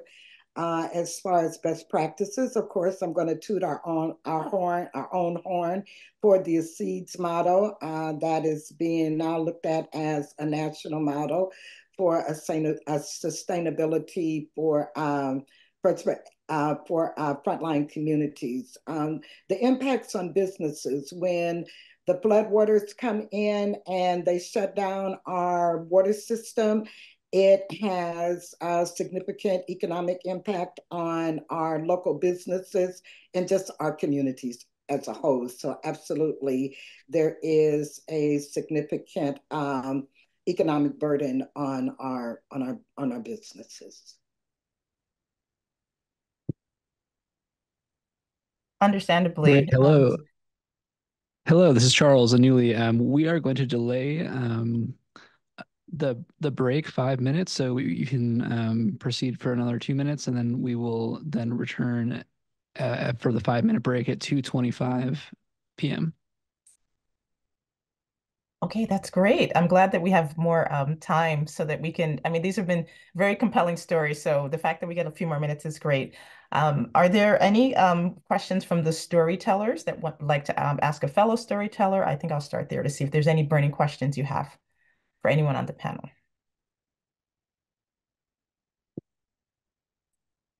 If not, there was a question I actually had for Abigail. I thought it was really moving that you said people are still suffering when you mentioned Hurricane Katrina happening in 2017. And so I thought that's, 7 years ago. So the fact that you mentioned the word still suffering. I said Maria. Hurricane Maria. Hurricane Maria? Yes. Hurricane Maria right. In 2017. Yes, so they are still suffering. Yes. There's still a lot of people without power, without electrical power. And we have a lot of alternative electricity methods, but there are still a lot of people that can't afford those. So yes, there's a lot. I can imagine. Thank you for the And I have a question. follow-up question. You're welcome. I have a follow-up question for you, Abigail, which others can chime in if they'd like. I also thought it was pretty salient that you talked about people don't want to leave their homes. So I wondered what kind of factors, if there are any cultural factors that you want to speak on. And then after, I'd like to ask anyone else on the panel if they would like to also respond to that. So those people not wanting to leave their homes. Yes, that's right. People that live there all their lives, they don't want to leave what they worked for, and many of them are owners of that land, and they don't want to leave. They think that that's the only thing they have. Yes. And I would add, as I said, people in the Appalachians, sometimes their families go back generations and generations and generations, and the land is so important to them. And so it's amazing value in that sense, and very hard to leave. And there might be a family cemetery just a little bit up the hill, just so many connections. And then there's just, also, where are you going to go? Where are you going to get the resources to rebuild? Even if FEMA does a buyout, will that be enough money to start all over again? There's so many issues involved. We're facing, like in Letcher County, we've got maybe 200, they're estimating 200 FEMA buyouts. So, it's going to have a pretty big impact. And that's also one of the issues that we are toiling with now in our 3C, 1CA communities, and the Army Corps of Engineers flood management / One Lake plan. These communities were developed and they should never have been developed. So the only option may be a buyout. But how do you relocate an entire culture?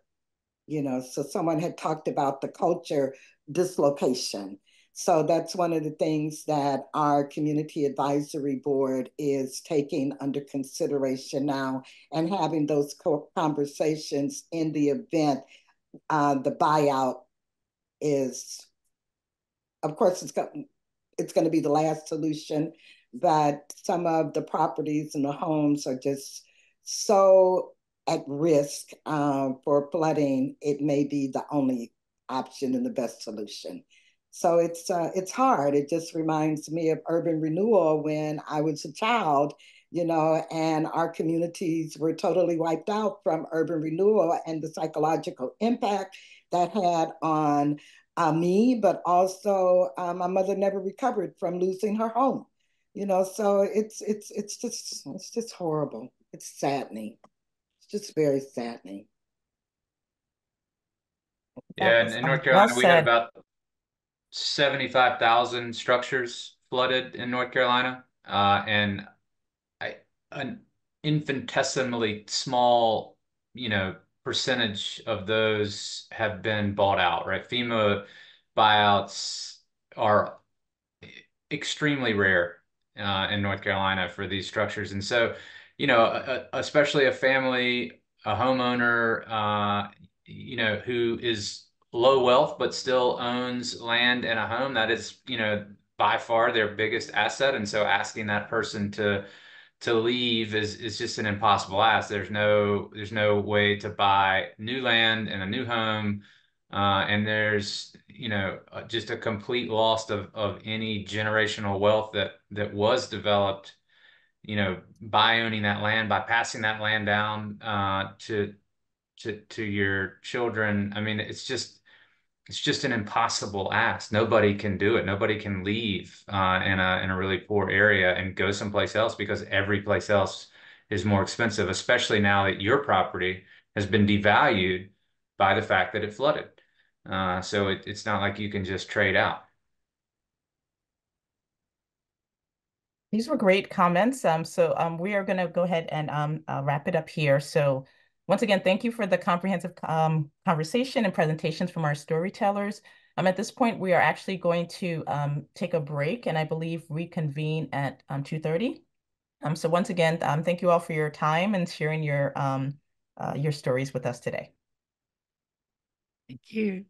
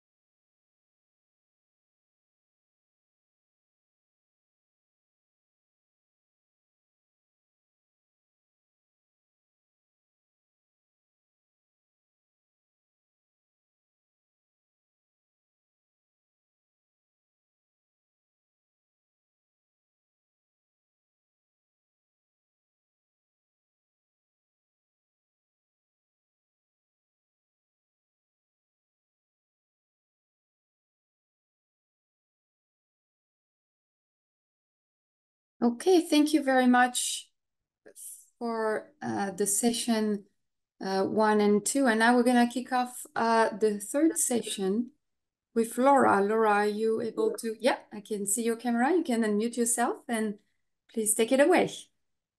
Great, thank you. And good afternoon, everyone. Welcome to session 3. Our focus in session 3 is to identify the barriers to implementation, knowledge gaps, or lapses of communication, and effectively addressing flooding challenges. We just heard incredibly powerful stories from across the country, and thank you again to our storytellers. I think that sets us up with a number of challenges. And you know, our goal here is to recognize that there aren't singular solutions, particularly across scales or geographies. And so in our breakout rooms, we'll acknowledge that space between the barriers and gaps that have been identified and potential integrated solutions. We want to, in this session, not only outline issues, but also look forward toward creating a vision for what will work best in the future. Some logistics. All attendees will be assigned to breakout rooms. We're using a World Cafe format, so diverse perspectives are considered in each of these pre-selected themes. This means that you'll have the opportunity to visit 3 different rooms and provide your input on different themes during the activity. You'll spend 25 minutes in the first room and then 20 minutes in the subsequent 2 rooms.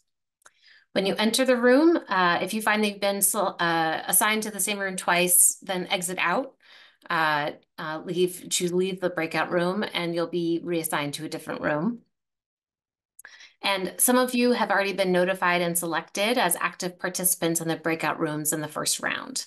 But we invite everyone to participate in the breakout room discussions, whether that's by speaking, writing in the chat, or writing your ideas on the Jamboard. All participants will be enabled to use their mic and video if they choose.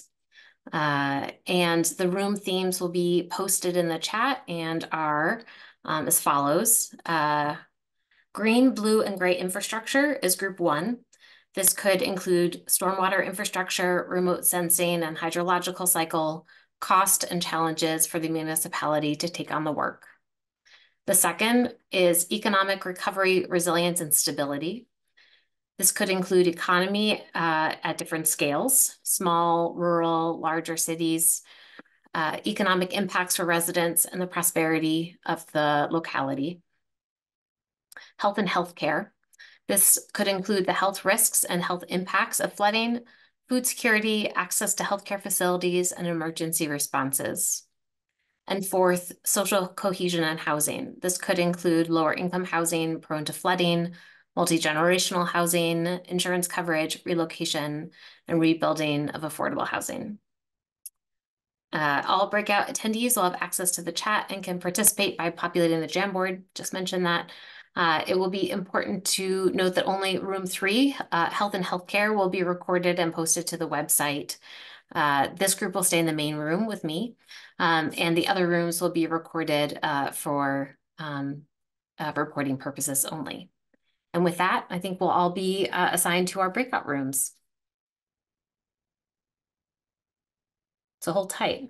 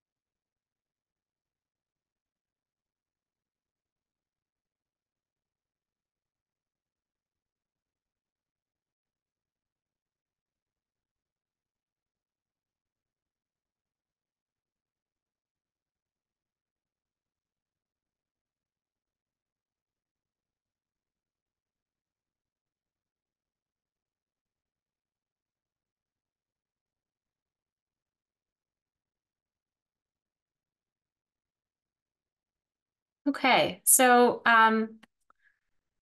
if you are remaining, you are likely supposed to be here in the health and healthcare breakout room.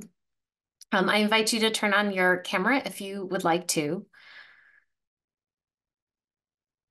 Great, great. Nice to see some faces. Welcome. So now I'm gonna, I hope that there's a staff person joining us and can help us with the Jamboard, which is one of the main ways that we're going to work through some questions together. Is that? Hi. I posted the link on the chat. So if you like to open it, if you have any issue accessing it, we can also share our screen, but we also want to have this room with camera on to being able to have a conversation. So let us know if you have any issues. So Great. Go ahead, Laura. Do you want to? I think it'd be maybe good to go walk through the Jamboard for a minute, and maybe share the screen and walk through it. Of course, let's do that. Let me share my screen right now. Yes, Excuse Jacqueline. me. Yes, Yeah. go ahead. May I ask how I get to another room? So why would you want to go in the other room? Maybe I'm gonna ask that question. I like this room. I like the topic of housing and social cohesion because that's related to the work that I do. So we are going to do a word cafe, meaning that you're gonna stay in this room for 20 minutes, then you're gonna go to another room and then another room. So Okay, I'm saying fine. that because we're gonna Okay. have all perspective mixed in, and you'll get to probably go to if at the third one you're not in the one you want, then you can ask that person, hey, I would really want to go in that one. But we really want the mix of perspective and experiences here. All of you have something to share. Okay, so let me, I'm not sharing. Am I sharing the right screen? Yeah. Good, okay. So there is a few slides here. We have our little space on the breakout room 3. This is health and healthcare. However, like I said, you're just here for 20 minutes, and then after you're going to be moved to another room. So today and during the day, you've heard about those different stories. We're going to be identifying the barriers in implementation. So this is really your space to continue on that conversation, what you've heard, what really resonated with you when you heard some stories, or what personal experience that you have.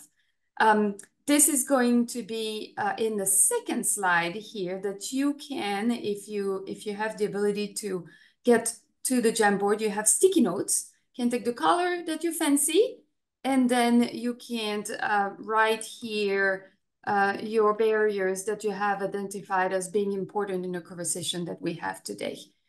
That's great. And then we will arrange this. So, oops, I don't know who is moving the information. Do not play with this. we're going to go through this. There is an opportunity for you to either put that in the chat. If you do not want to play with sticky notes, you can put in a chat, and then us as staff, we can put it in on a sticky note. You can also talk. This is really made to be accessible for all type of participants. The one who like to write, the like to talk, or the one who really don't want to go on Jamboard. And that's it. And then you'll be moved up. Okay, take it away. Thank you. So my suggestion is that we all take a couple minutes and work on this slide of barriers. We can all write a couple of the Post-it notes for what is the biggest challenge you have identified and faced related to flooding, and tell us about a problem that you don't have the power to change related to flooding. So add your thoughts with a few sticky notes, and then we'll have a conversation about what we see, and then move on to the second slide. Sound okay? Everyone, if you haven't used Jamboard, give it a shot and let me know if you have any questions.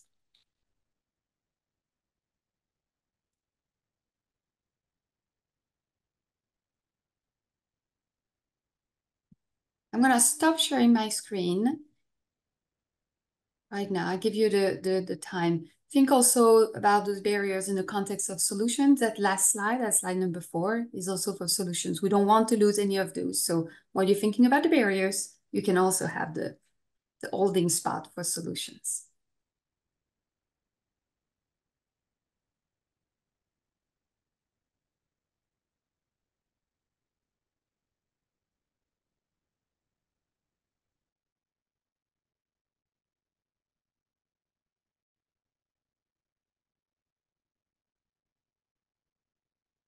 Is this working for folks? Are you able to add?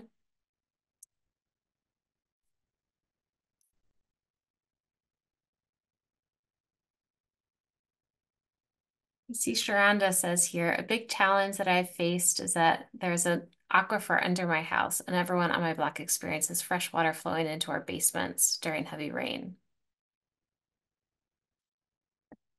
Thank you. So that sounds like it's also maybe an infrastructure challenge to address that. Maybe also a governance one of getting the attention in your community toward that issue. I just posted the second part of it, which was similar to that as you were saying it. Yeah. Please tell me. Yeah, I was just saying that maybe they should tap into it as like a freshwater source, a freshwater well, because it comes right out of like a hole in my basement wall. It is the cleanest, crispest, purest water. I'm like, I should taste it, but I'm like, oh, it might be contaminated, but it's amazing.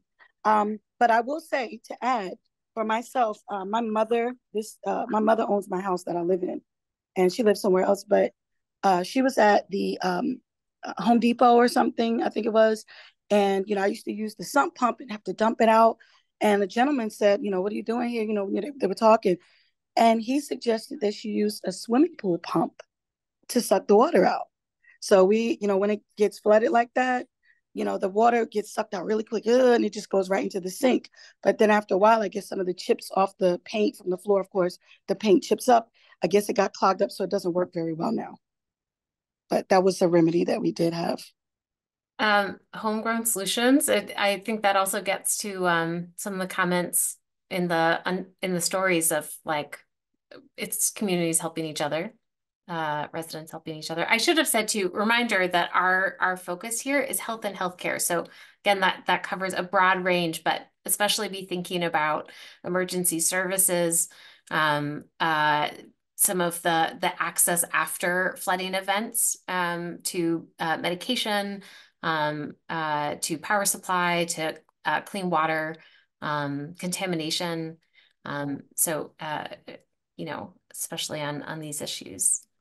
So let me just add, the water, like last month sometime, I don't know who else lives in New Jersey, but it rained so bad that everybody's roof was like leaking. I had water dripping in my bedroom for the first time ever. It was crazy.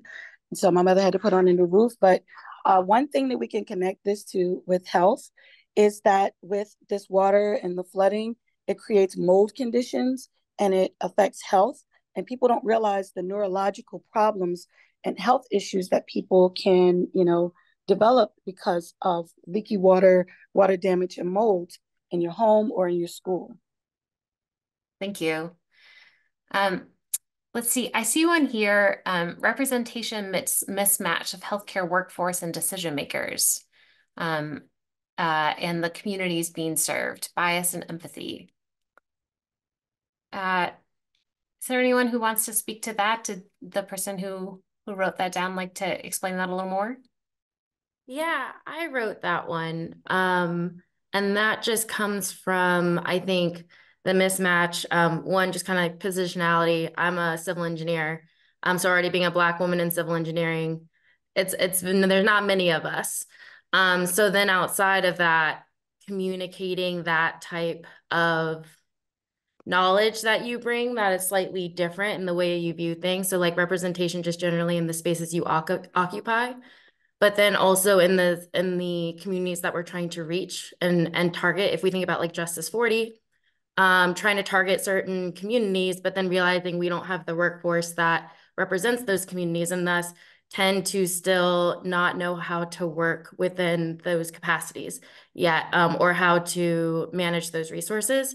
But then also, again, this is speaking from being a Black woman, so like very much my perspective, but going to a hospital, looking for Black doctors, people who perceive what you feel, whether it's how they perceive your pain levels and those type of things. So there's just, in terms of this, which is health, I was thinking more of the lines of that, of what it's like for Black individuals, residents, community members to go into healthcare facilities and the trust that's built there and what could be fixed truly through representation and workforce development within the communities that are kind of dealing with some of these issues. So that's what I kind of meant, all encapsulated in that one little comment. You brought up a lot. So the workforce piece, super important, building that out and also having that reflect the communities that they're serving, but also the idea of trusted spaces, right? So like in disaster, knowing that you can go to a hospital or go to a shelter and know that you will be treated respectfully and appropriately. And so, and having that's one of those kind of, we talk a lot in natural disasters about the hard infrastructure, but that kind of like human capital and social infrastructure is really important. So to the person who said that that their work was especially on the social capital side and or social cohesion side, I think there's a real overlap here on health and healthcare. I welcome anyone else to add on to that comment or to raise another challenge that you identified on the Jamboard. Someone else who hasn't spoken?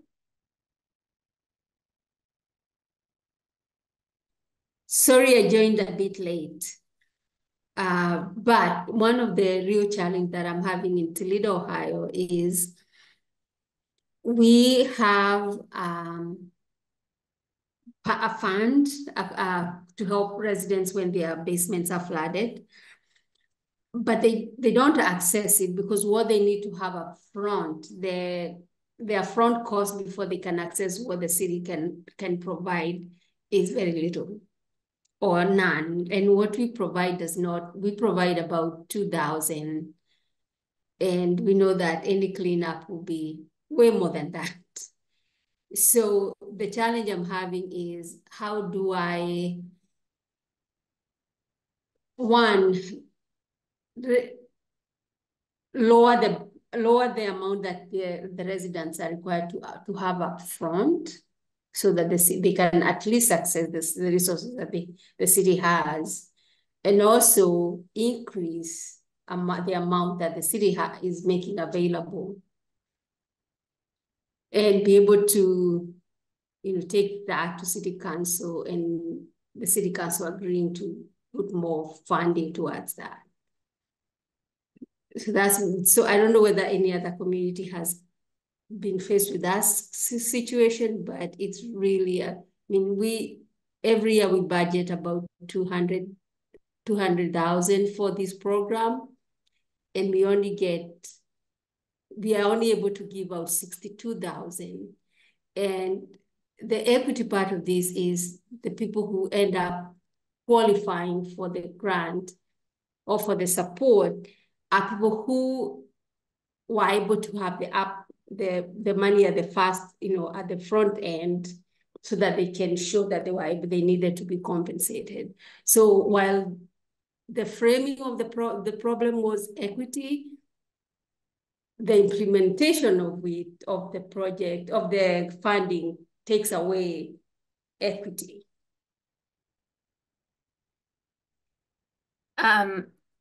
I think the funding piece is huge. And I would love us to try to incorporate that into our solutions, right? I mean, that's like, and to be thinking, if we can, with funding solutions, thinking, how can we multi-solve potentially? Like, are there ways that we can use funding to do multiple things at once, given those, as you're saying, really limited municipal budgets? And I think that like the solution of looking for funding from our state or from our federal, we saw the figures showing that, the costs are going up everywhere. And so there's scarce resources. Right. I'm going to read, Michaela has a comment here. I work on the sustainability department of a hospital, and we have limited grant funding for building climate resilience. Because of this, we are focusing only on our most pressing climate risk, wildfires and wildfire smoke. Yeah, so that's, Michaela, to some extent, that's this the limited resources piece, and the challenge of not having enough to cover all of the climate risks. So let's move to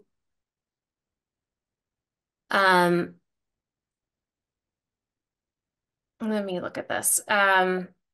Let's move to the second. So it's slide 3, and we're just going to start. We won't make it through this, but know that your colleagues who join in the next session, as we move around, will be able to add to it. So the next slide, what barriers exist in providing emergency medical services to marginalized populations during and after floods?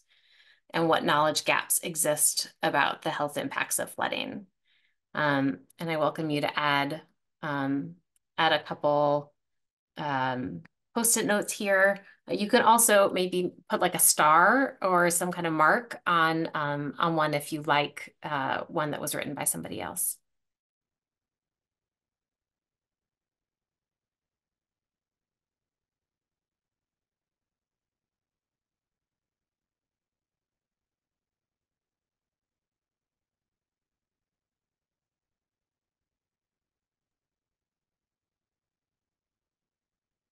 I just want to add that I signed on to this because I wanted to make sure that Midwestern kind of non-hurricane areas were represented. And so the comments from previous speakers, I think, really resonated with me as a Southeast Michigan resident and someone who works with community partners in Detroit. A lot of these issues relate to the home, the quality of the home that may be poor as a result of like historical discriminatory lending and redlining issues. So it's really tied to other issues like energy efficiency, which we're also working on right now at University of Michigan. Thank you. Yeah, I fully agree. And, on the health and healthcare side, that leads to some of the post-storm impacts, the post-flood impacts on mold, and exposure to pathogens that were discussed in the other presentations. I think it's also, you can imagine, or maybe you can tell us, Karina, then that may be tied to access to emergency services or the quality of or the proximity of hospitals to address the health effects of flooding. Often that's co-occurring with poorer communities and lower quality housing. Yeah, it's definitely a huge concern. There was an NIH climate and health scholar last summer who was very focused on issues around access to hospitals during emergencies, including but not limited to flooding. And it's not just hospitals, it's also pharmacies to renew your prescriptions, and clinics in the community. So you can be cut off from all of those, and we've seen that in several 100-year floods in the past decade in Detroit, where you just could not get off your block. Access to dialysis. Hi. Yeah. Yeah, please. Yeah, I was going to say hi. I put something in the chat previously about populations with disabilities. Thank you. And elder populations as well. Some of the challenges, and I think not enough attention to those populations in terms of, how do you get to them? How do they access medical care? How do they evacuate, et cetera? Thank you. And that was really raised in the story in Puerto Rico. Really important considerations there. One of the things from the presentation that I hadn't thought of, I think that connects to that, was someone was talking about how the community has a list, is able to, like the social cohesion factor of almost having an inventory of knowing who in your community would fall into those categories, and being able to have a process that, whether it's health agencies or just having access to that list of where those people are so you can prioritize them. And I thought that was a really great, obviously a great idea, but interesting about how it also depended on the social cohesion factor of how close the community is in order to feel comfortable to be sharing that information with each other. I work in New York City at the health department, and we have a program called Be a Buddy, where we fund community organizations to kind of do the wellness checks. And sometimes they're already doing them, but adding the climate lens to them. But some of this happens naturally, but other pieces of this require funding and the logistical support to organize it. Carol. Thank you. I'd like to build off of, I think it was Sydney that was talking about registries for individuals that would have needs. I work for the state of New Hampshire Department of Health, and for the longest time, I've been there for 19 years. I've often thought about, having a registry, and because we have a nuclear power plant on our coast, there's a requirement by the Nuclear Regulatory Commission to have, at least within the emergency planning zone, EPZ, those 22 odd towns, would have to establish something.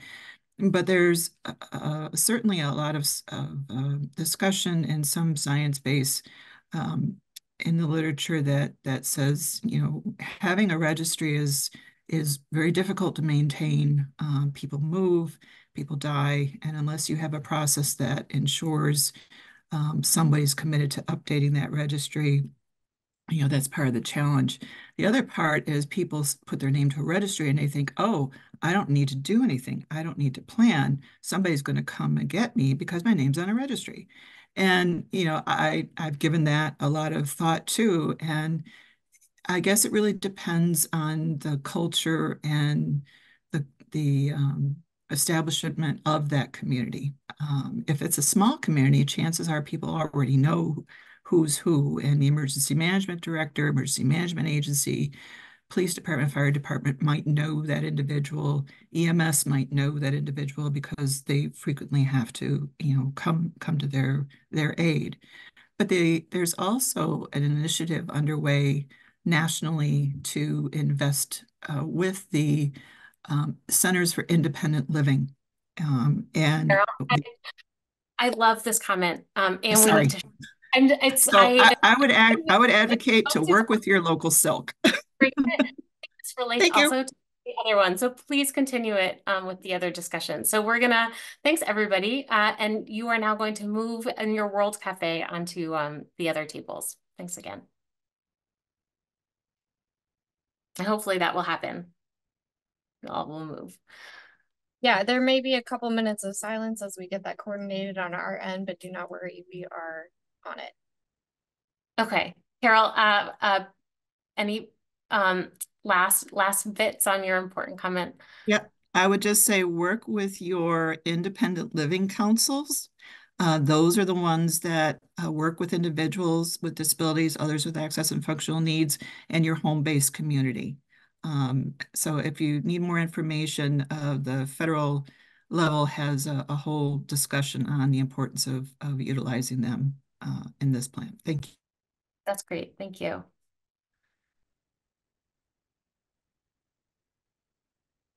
Laura, how do we access this board? Oh, yeah. So there's a link in the chat, but let me, I have the board from the previous one, but not this one. I'm putting it in the chat right now, Laura. Perfect. So it sounds like we have some new folks, and maybe my first group is in the process of moving.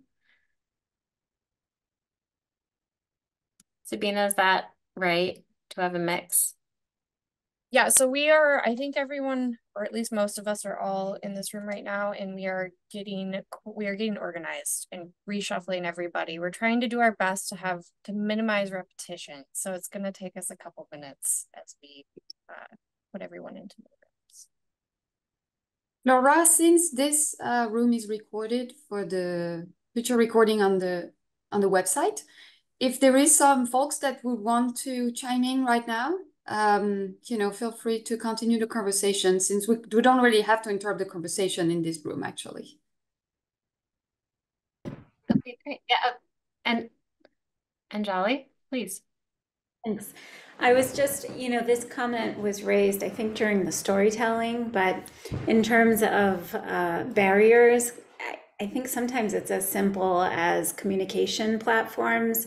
So proactive communication, which is sort of a theme that we've touched on for much of today already, but I think it's often overlooked. And it varies really from community to community with trust and, what kind of platforms can be most effective. Can you give a couple examples of potentially useful platforms? Well, I think one thing that I've used in my work with communities that has seemed to be effective and at least a conversation starter is mapping, participatory mapping and identification of resources, and you can use multiple layers, but I think as an official communication platform, I think it depends whether it's public facing or internal, right? And I would love to hear other people's examples, because we're working on this problem in several communities. So I would open this up to people to see, to learn more about communication platforms that have been successful in communities. Great. And does anyone else have one that they can offer? Raise your hand or add it to the chat.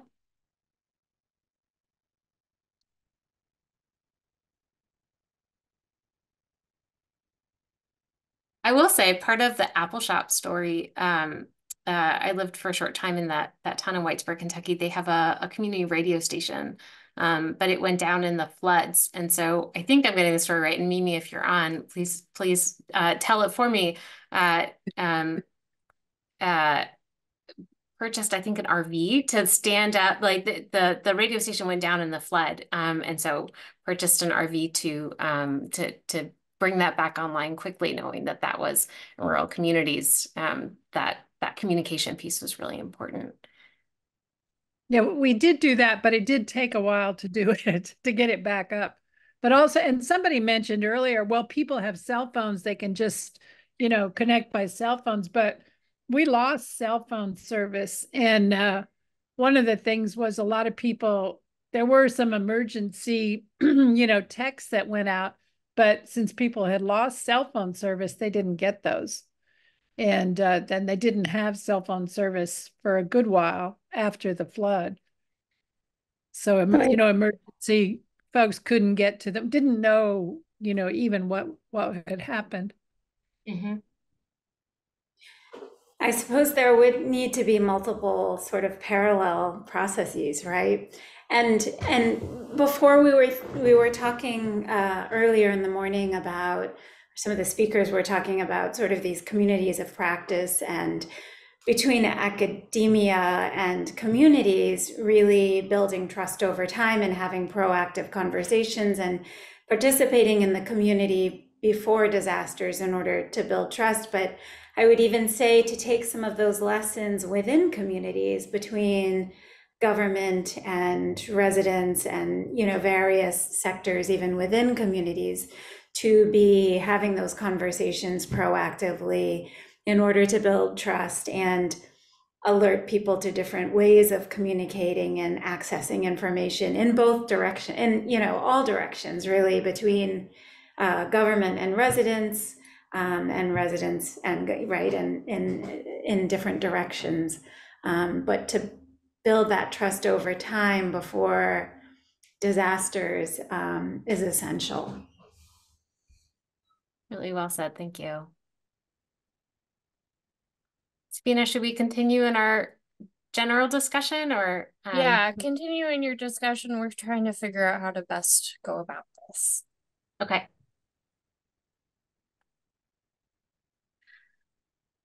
I'm interested in the kind of going off of that, and we were talking about resilience hubs this morning, this idea of trusted spaces, and more generally about what can we do in kind of blue sky days to prepare ourselves for flooding and the health impacts for flooding. In addition to the infrastructure that we need to do, what else do we need to do on a governance side, or on the trusted relationships, setting up communication systems? I welcome any suggestions for what we can be doing to be building the foundation well.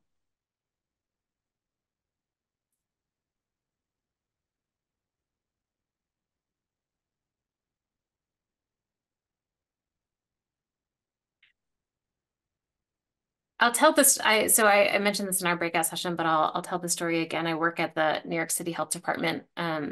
We have a program called Be a Buddy that works with, now it's planning to work with older adult centers, senior centers. Before it worked with community organizations. We provided contracts and training and funding to create buddy systems. So kind of wellness checks with vulnerable, generally older adults. And it was, you know, we were doing the checks on the good days to build the relationship. But then when it was mostly for heat waves, but you could imagine it generally for flooding as well, that then it would activate, the system would activate during an emergency, and check on their buddies, provide information. And actually it was created before COVID. And then when COVID happened, it really activated and expanded to be able to provide, are you getting the food that you need? Can I drop off something for you? Do you know about, do you have masks? Do you have, you know, the different resources that you need? So it was this, we were, I think, lucky to have created a system that then could activate in an unforeseen event. So I'm curious if there are other ideas like that out there of systems to set in place now. I'm wondering, Laura, if how much that's been replicated. Do you know of other cities, and how many have replicated that program? We hear of a lot of interest in it. I don't know. I see someone saying, will the buddy program be coming to Buffalo? We hear of a lot of interest in it. And you know, our experience is that it took funding, that our program had funding associated, and that's sometimes a challenge.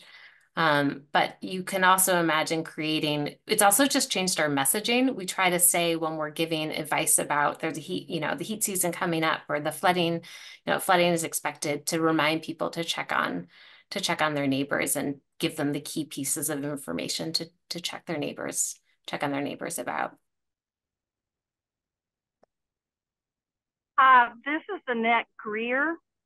I'm driving, so I cannot cut my video on, but I wanted to say I think we need prospective planning, like the lady who talked about the devastation in Puerto Rico, where electrical infrastructure is down, where your cell towers are down, where your water is down, your transportation is down.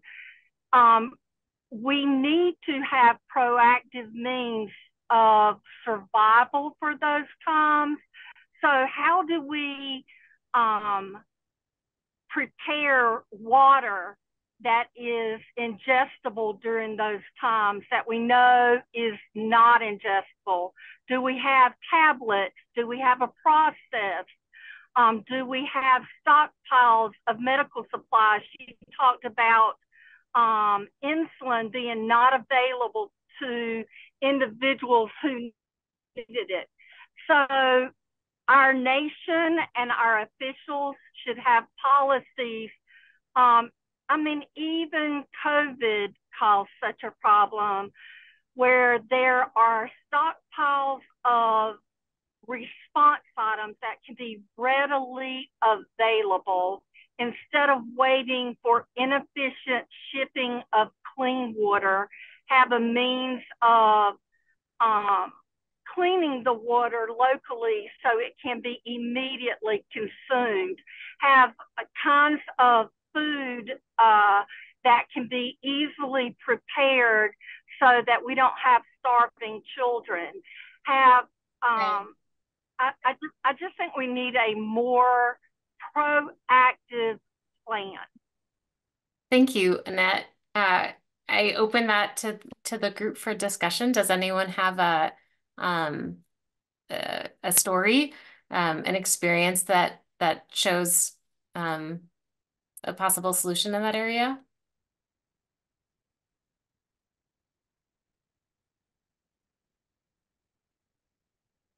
Annette? Oh yeah.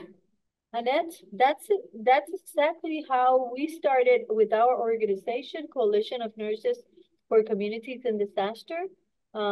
We started teaching the community how to prepare water, how to care for the other in different events of disaster.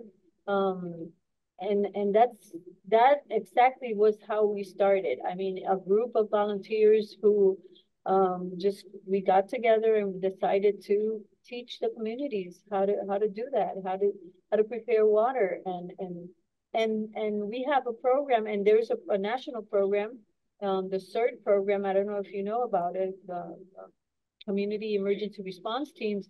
And they have a good program that they have modules, and they teach the communities on how to respond to different types of disasters. And probably that's a good start, because it creates teams and it creates colleagues and all sorts of help from one another. Thanks, Abigail. I have a message from the organizers, which is that we are ready to open the breakout rooms. You will be given the option of which one, so you can select one that you haven't been part of already, and the staff and committee members will be assigned. So I hope you see that pop up on your screen, and you can select a new breakout room to participate in.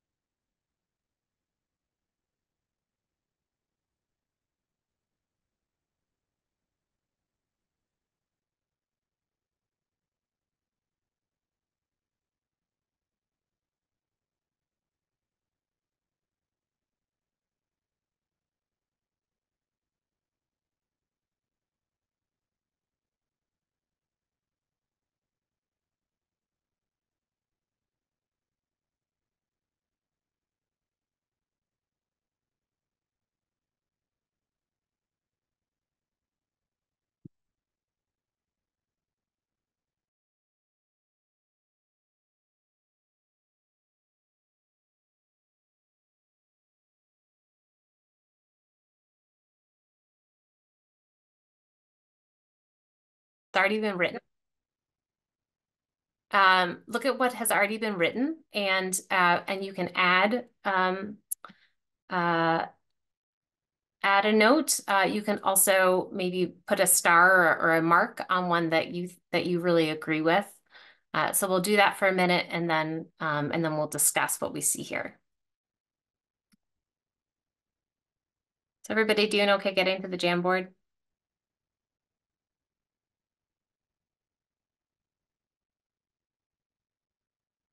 Oh, great. I see a check mark. I like it.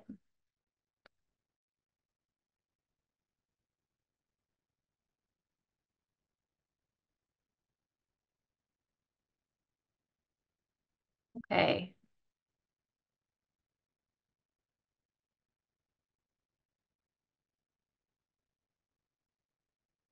So we're seeing some kind of physical barriers, like road closures that might stop ambulances from getting through, or people from evacuating or getting to medical services. Access to electricity for charging phones. That would also be for charging medical equipment. But then there's also some kind of social infrastructure or capacity kinds of issues, governance issues, everything from lack of health insurance, lack of trust in the healthcare system by marginalized populations. We talked about that a bit in the last session. What else is getting lots of checks here? Those with mobility challenges, like wheelchairs, visions, are reluctant to evacuate because of safety concerns of where they end up, or the full inability to evacuate. Lack of knowledge of community needs and who is most impacted during the event. Great. It's a lot of barriers. So now I think we're starting to make the shift. We have lots of barriers down, starting to make a shift toward visions of solutions. So thinking about what are ones that we can, what are some of these challenges that we can shift toward solutions. I invite, when you're looking at this barriers list, does anyone have a best practice that they know about, or are they thinking about something that they think is an important piece of a solution to addressing either some of the infrastructure challenges or some of these other systemic challenges?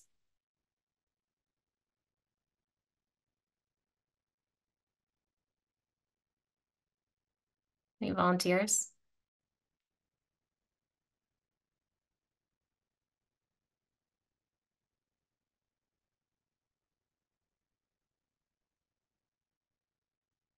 We can also continue to talk about challenges. So I think someone added a new one here, and I saw something being added, but I didn't actually notice which one it was. Did anyone add a post-it and want to raise it?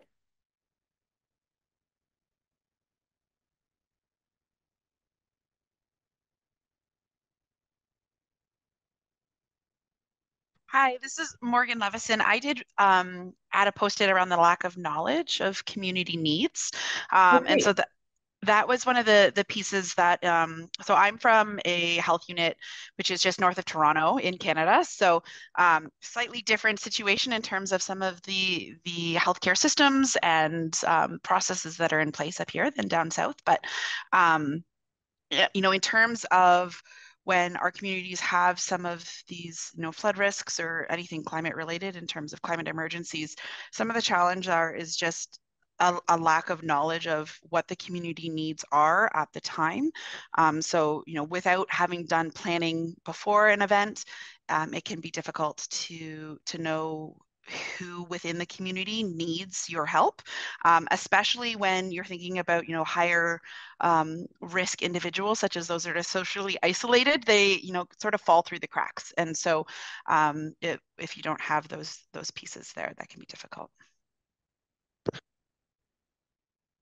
Thank you. Yeah, we were also talking in the last session about the need to identify people, but also to explain what that means. Someone was explaining, there are often registries that people can add themselves to, but recognizing that those registries then need to be used, and the people on the registries need to know still what to do in an emergency. And so it's kind of understanding that landscape as you're talking about, Morgan, and then also creating the right kind of preparedness system to apply the planning.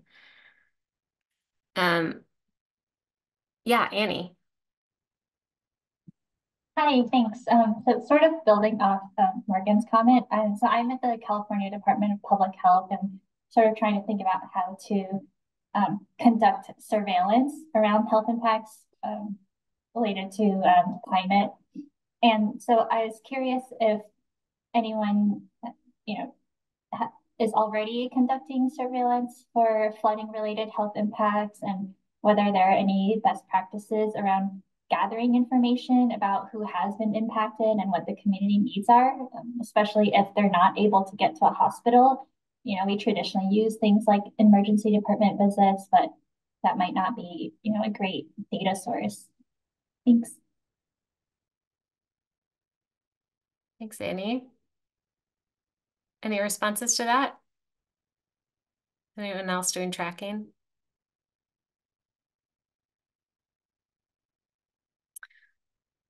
I'll say at the New York City Health Department, so one thing we did was that we had terrible flooding in Hurricane Ida, and the biggest issue was basement flooding, and 13 people died,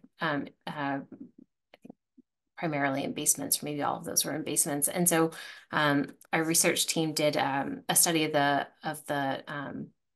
a mortality study and looked at the circumstances of death, and that's been important. That was the small number, but it was important for then we're looking at regulating basement apartments, and so it helps us to understand the conditions both of the apartments, but also of the lack of communication prior to the event and reaching the people that were most at risk, and so it's informing also our communication strategies.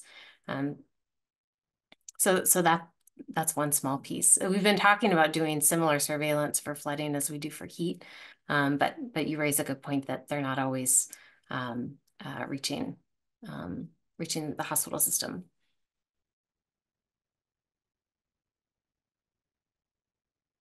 Morgan says, we're in the same process of trying to identify surveillance practices and indicators. So this is that goes in our knowledge, in the knowledge gaps here. I'll read Maisie's. Maisie said, I added translation and interpretation of information, really important. During disasters, resources are always stressed, and finding quality translation and interpretation of information can be difficult, especially if translation and interpretation resources are already lacking in an area. So, so maybe you're suggesting trying to pre-plan for that, create those materials beforehand.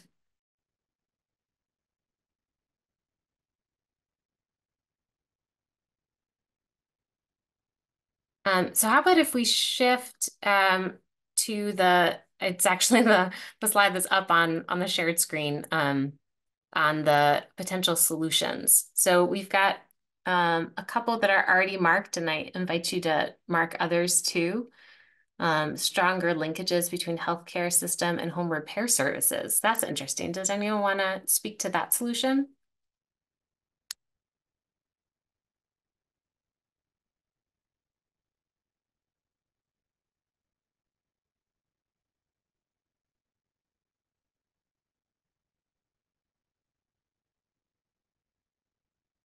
It sounds to me like home repair services, like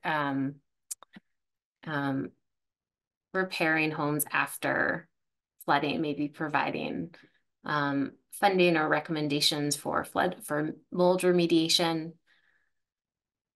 I'd be interested to know if that has been done in places and how that worked and how the funding worked for that, how the referral services worked. It's a really interesting idea.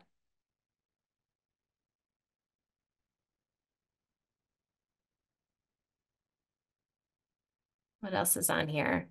Include disaster topics in all educational levels, starting in kindergarten.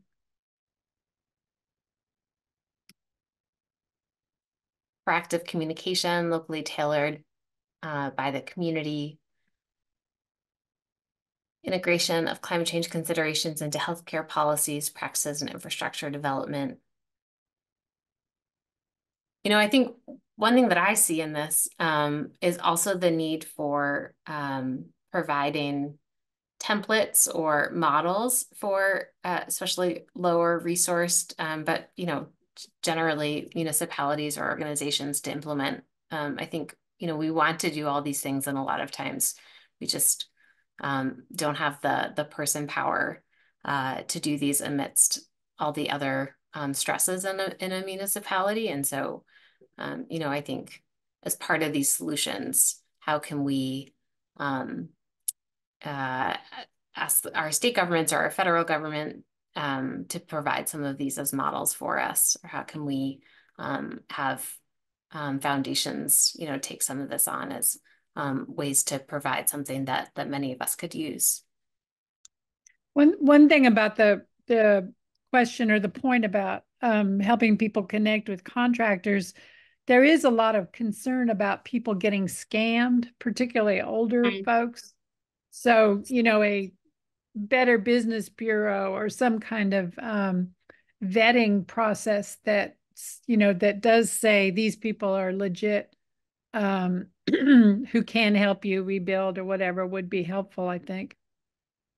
Did you have anything like that, or after the flooding in Kentucky, or did you just experience the downside of not having it?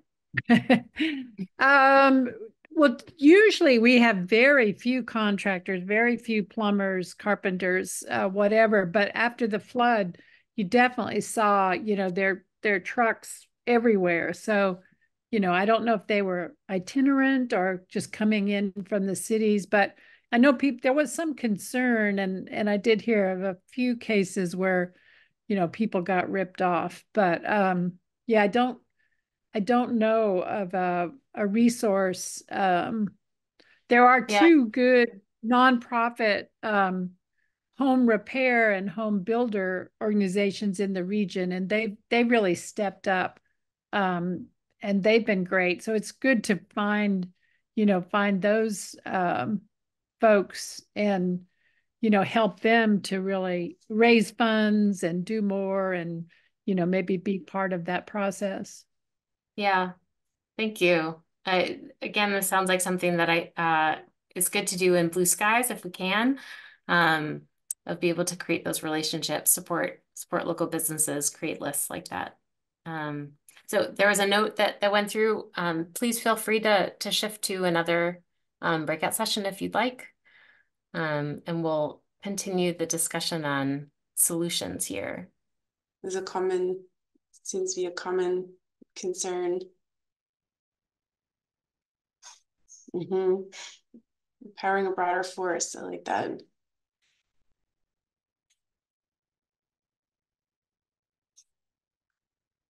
Sure, it's tough. It's chicken and egg between funding availability and local priority setting.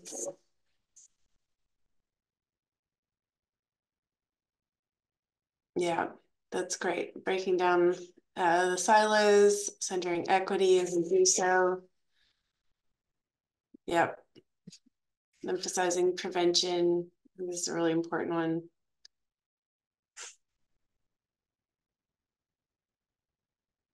Yeah, there's underlying land use and economic drivers that underlie a lot of the decisions that get made.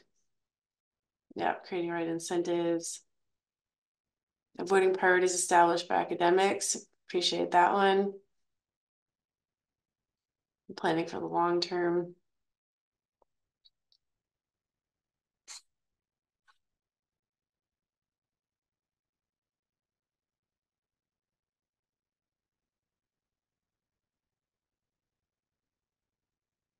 Maybe institutionalizing this kind of collaboration and research, kind of building this into the way we do things.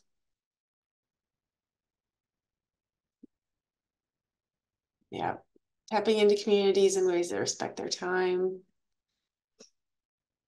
Makes a lot of sense.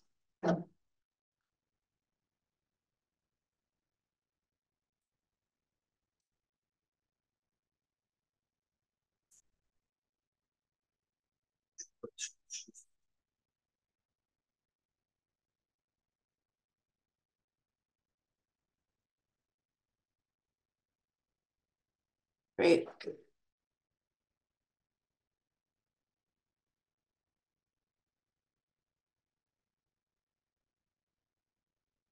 This is a great, this reads as a great collection and synthesis in some ways, at least of some of the conversations I was part of. It's great to see these in one place. The need for policy change and development in all sectors as we face this challenge. I like this, right? It's sort of, we're not isolating this to this isn't a single department or a single sector's responsibility. This integration challenge. Yeah, balancing community and technical expertise. Navigating that that line. Deeply analyzing bias to root out racism by design, and really digging into, again, in a different way, but kind of digging into these underlying drivers of the problems, underlying drivers of the inequities.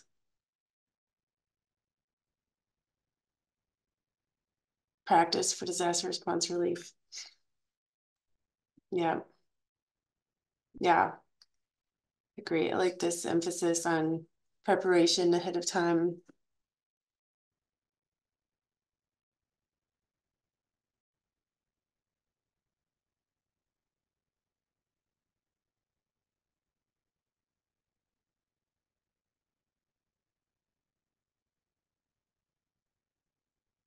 This is great. We've got about 1 more minute for collecting these. If anyone has last thoughts they want to make sure get captured in this format. Of course, we've got our sticky notes, we've got our recordings. If there's any last central ones. Need for sustained support to vulnerable communities, including transitioning in new locations without losing social capital, kind of keeping options on the table, including real-time experiences, real people, and the willingness to change. Additional communication resources, community leaders. Yeah, like that one. Planning is great. We have to deal with real-time changes as well. Sure, it's hard to perfectly predict, especially at this point, what's on the horizon. Staying flexible, representation, inclusion, allyship, storytelling, important data. Yeah, really centering these experiences. More research on individual and community resiliency. Yeah, sort of really understanding what it is that tips the scales maybe one way or the other. Okay, great. Resource compensation for best practice. Yeah.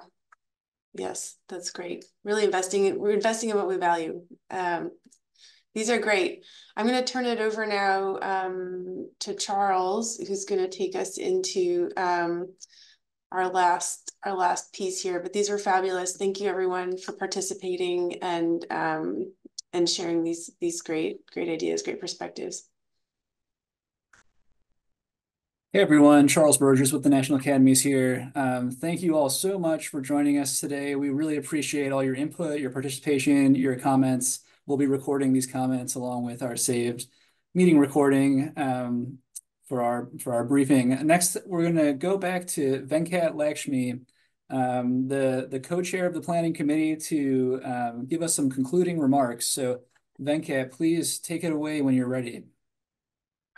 Absolutely. Thank you, Charles. And thank you so very, very much to all of the participants. I think at one point I saw 180 or 190 people on the Zoom call. So it's a testament to how important this topic is and how interested people are in to contribute, to learn, and to move forward. So we covered a lot of ground today and the complex interactions between flooding, natural and built environment, the intersection with other social justice issues, policy, political will, funding, communication from ground up and back again. So I'll try to summarize a few things. I think the last particular session was so nice with actually not my own comments, but also comments from most of the people in the chat. And so a couple of things, and I have a few items which I would like to read out, and I'll share it with the National Academy staff so that it will be a part of their record. So one of the most important things I found out is that communication and connection with communities is very important. And we are trying to break down silos and bring together engineering, landscape planning, social science, social advocacy, community groups, empowering people with a shared solution. Basically, the shared solution is more important than just empowering and not being equal partners. Second thing is flooding is a real risk. And FEMA maps are FEMA maps. I mean, they have to be updated. A 100-year flood today is not a 100-year flood next year, because if you have another 100-year flood today, the statistics change. So, we have to understand and communicate with federal agencies for updating these maps. And this is the job of civil engineers in conjunction with community groups. Now, one of the things which we also touched about is, interventions and multiple touch points. So this is not a simple problem with one particular group. But if you look at this, this is a big bunch of industries, insurance industry, health, public health, clinics, zoning industry, and of course, all the community groups. Now, surveillance is important, interpretation is important, and all of the planning is great, but when you get to a disaster, reality is sometimes so much different. And, getting that disaster supply chain to the disaster relief supply chain to the people who are most vulnerable in case of a flood is very important. And various scenarios have to be, planned in advance. One of the comments made in these discussions was reinvesting in communities, trying to figure out what really matters. And some of these investments have to be equitable, which is both I call it the hard stuff and the soft stuff. The hard stuff is actually building stuff, but the soft stuff is investing in developing excellence in workforce. And all of them cannot be done with a frame of 5 years or 10 years. We have to be looking at 20, 50, and 100 years, just like the people in climate science look at it. So I would finally try to thank our speakers and the panelists for sharing their expertise. I'd like to thank my fellow committee members, but most importantly, and this is something which I have to say over and over again because I'm so impressed with them, the National Academy staff. I mean, I want to thank Audrey, Charles, Sabina, Layla, and Crystal. You guys are amazing. You guys are the thing which holds the glue which holds these logic together. So thank you so very, very much. So thanking them for making this happen today. And I want to thank you all in advance for going to come on Monday, the 18th, and join for the second part of this workshop. And please continue to keep on populating the Jamboard and the solution slide after this webinar and integrate them into the discussion of the second day of the workshop, which is as important. And it's another star-studded line of speakers for you. So thank you very much and have a wonderful evening. It's 4 o'clock.